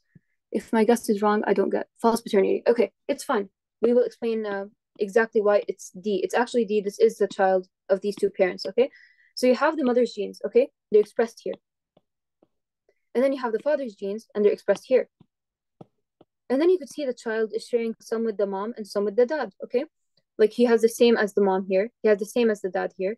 Same as the mom, same as the dad. That already explains it, by the way. Like, that alone should let you know. If the child has these four, sorry. Okay, if the child has these four, and he got this one from the mom, and he got this one from the dad, and he got this one from the mom, and he got this one from the dad, then obviously this child is from these two parents. And obviously, the mom will not share anything with the child. I mean, the mom will not share anything with the father, okay, unless there's consanguinity involved, but this is not the case here. And you might be like, okay, so since we can see that the child's genes are from either the mom or the dad, we're like, okay, this is the correct maternity and paternity. But if the child, for example, has this one over here, and it's not shared with either, then okay, then you could start thinking maybe the child is adopted or something because he has some genes that he does not share with either of them. But I don't think it would ever be that tricky. Like, yani, if he's gonna give you a very clear one where it's either he shares something with like the mother, but he does not share it with the father, and in that case, it's false paternity. That is not the right dad. Okay, if for example he does not share anything with the dad, ignore all of this. Okay, and it's only with the mom, then you could assume that it's a false paternity. Okay, but in this case, he has correct maternity and paternity. It's very simple. Is that clear to everyone? Okay, I'll assume as much. I do not know why it's not going down. Okay. Oh, now we are going on to the DNA sequencing. Do you guys want a break or should I just wrap the lecture up? Because we are in the last two techniques, but we could take a 5-minute break.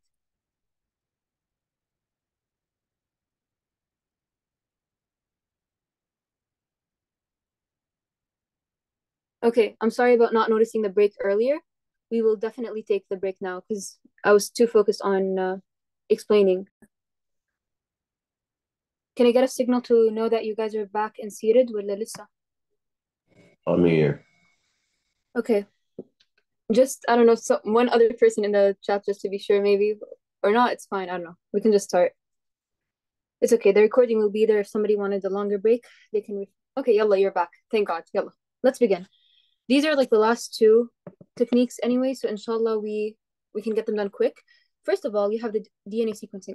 Also one thing I'd like to bring to your attention is that at this point, your recording stopped. Like I didn't get the recording for anything past DNA sequencing. So unfortunately, I do not have Dr. Ahmed's explanation in here, but I think it's going to be the same, inshallah, from here on out. So you guys can go back to the recording for this specific part if you would like. Okay, let's proceed. So DNA sequencing, from the name, you're trying to determine the base sequences of your DNA. And before you do that, you need to magnify your DNA. You need to amplify it.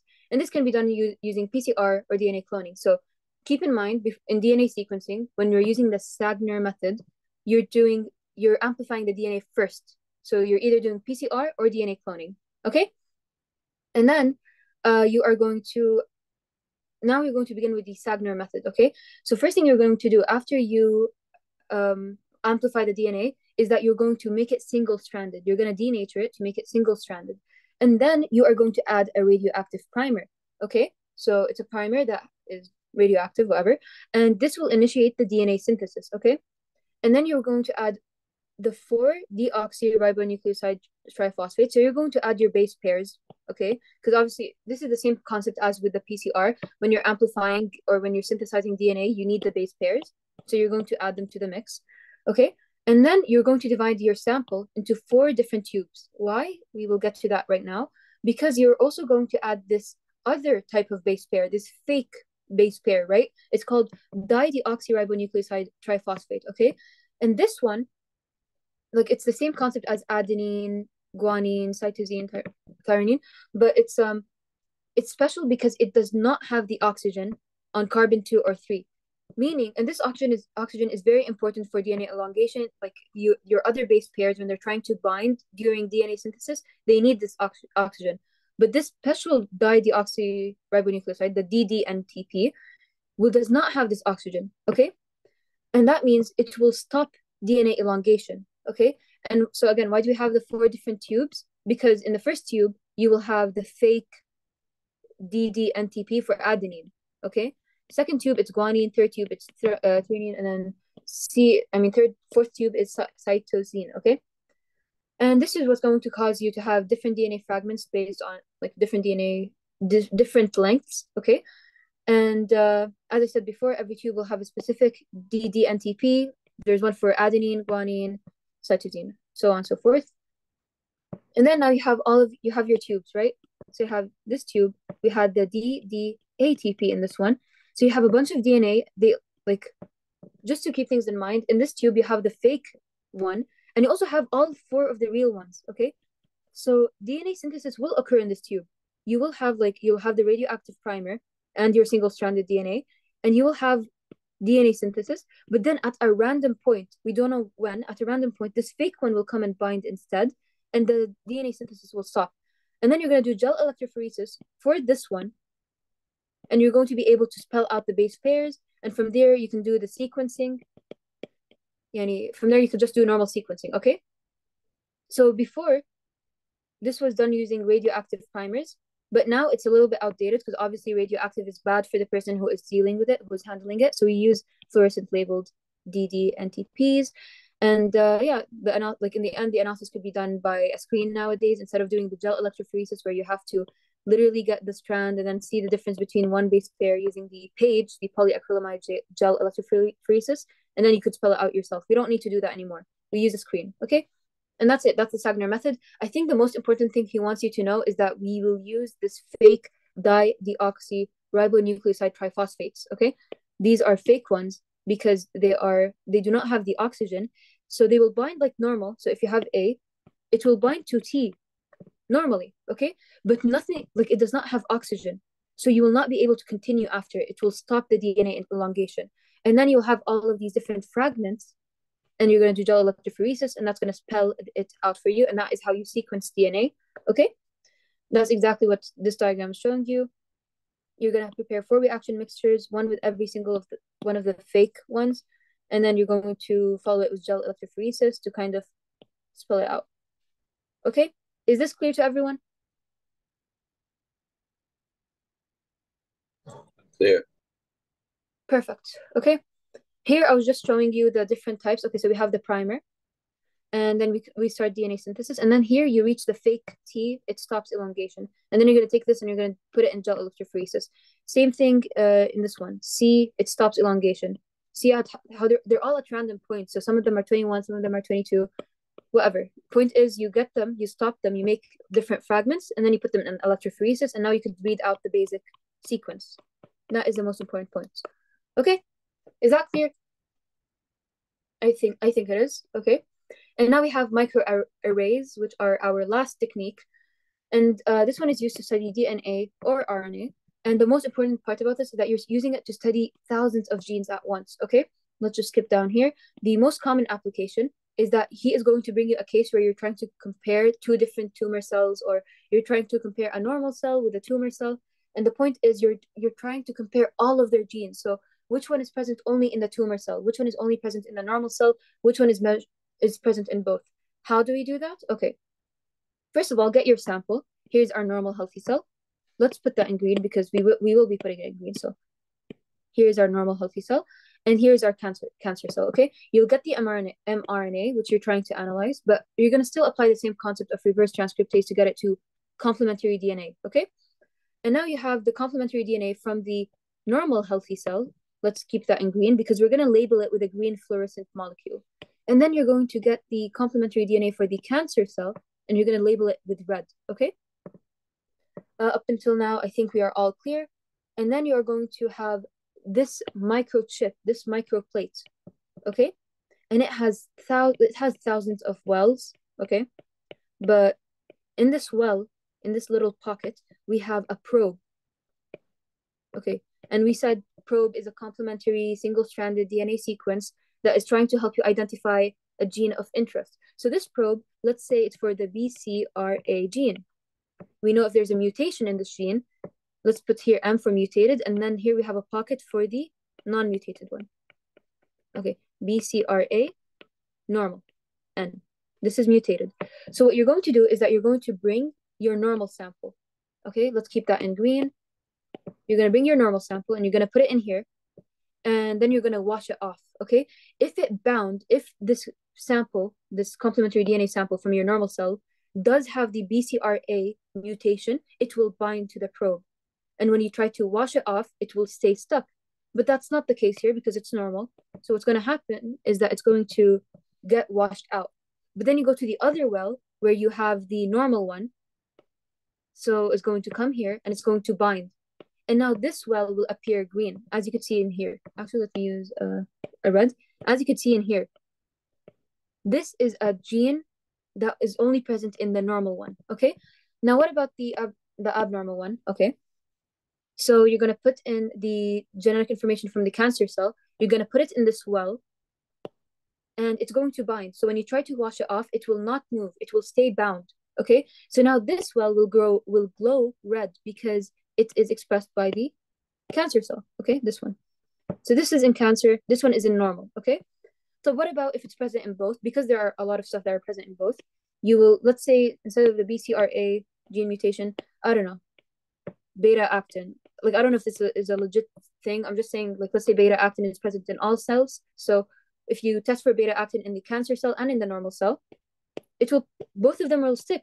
Yani, you will put the normal first, you will wash it out, and it will not get washed out because it is there.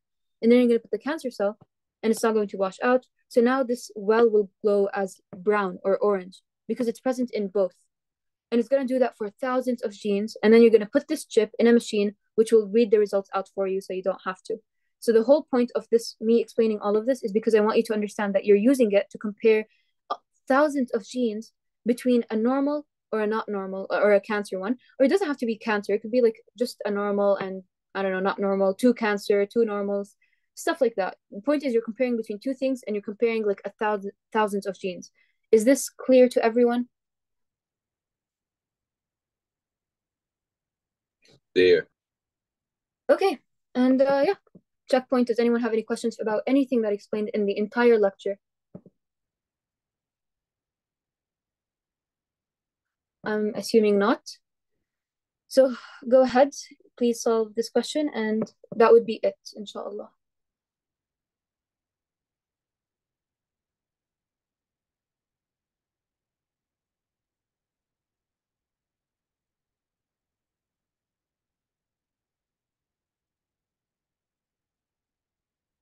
Okay, someone said B or E. Okay, why would you think it is B? Why would you think it is E?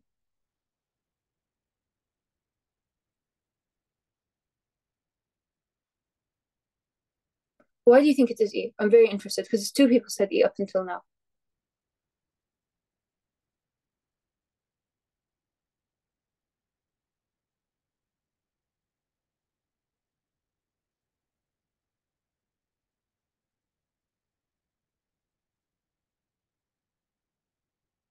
I mean, if you, okay, I would really appreciate it if maybe one of you could tell me why maybe E has confused you, because the answer is B, okay?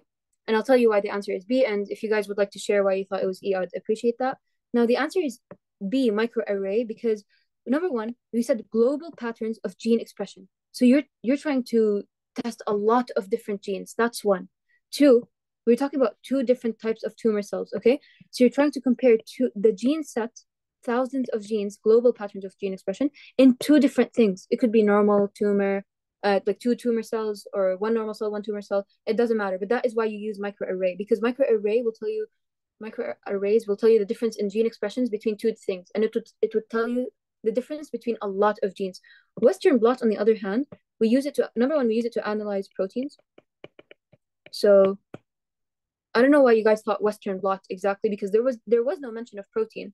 Yani, it's not even Southern blot either, because Southern blot, you're not really using it to differentiate between a tumor cell and a normal cell, or at least you're not using it to differentiate the global pattern. Like globally, you have to think about all of the genes, okay? Another northern blot, which is for RNA, I could see why you'd think it's DNA or RNA, because you are dealing, when you're talking about gene expression, you're talking about DNA or RNA, okay?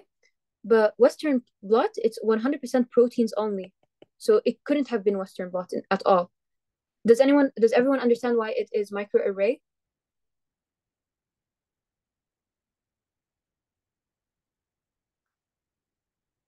Okay, awesome. Perfect. And it's over there. That is it. Thank you so much, guys. Please fill out the feedback form.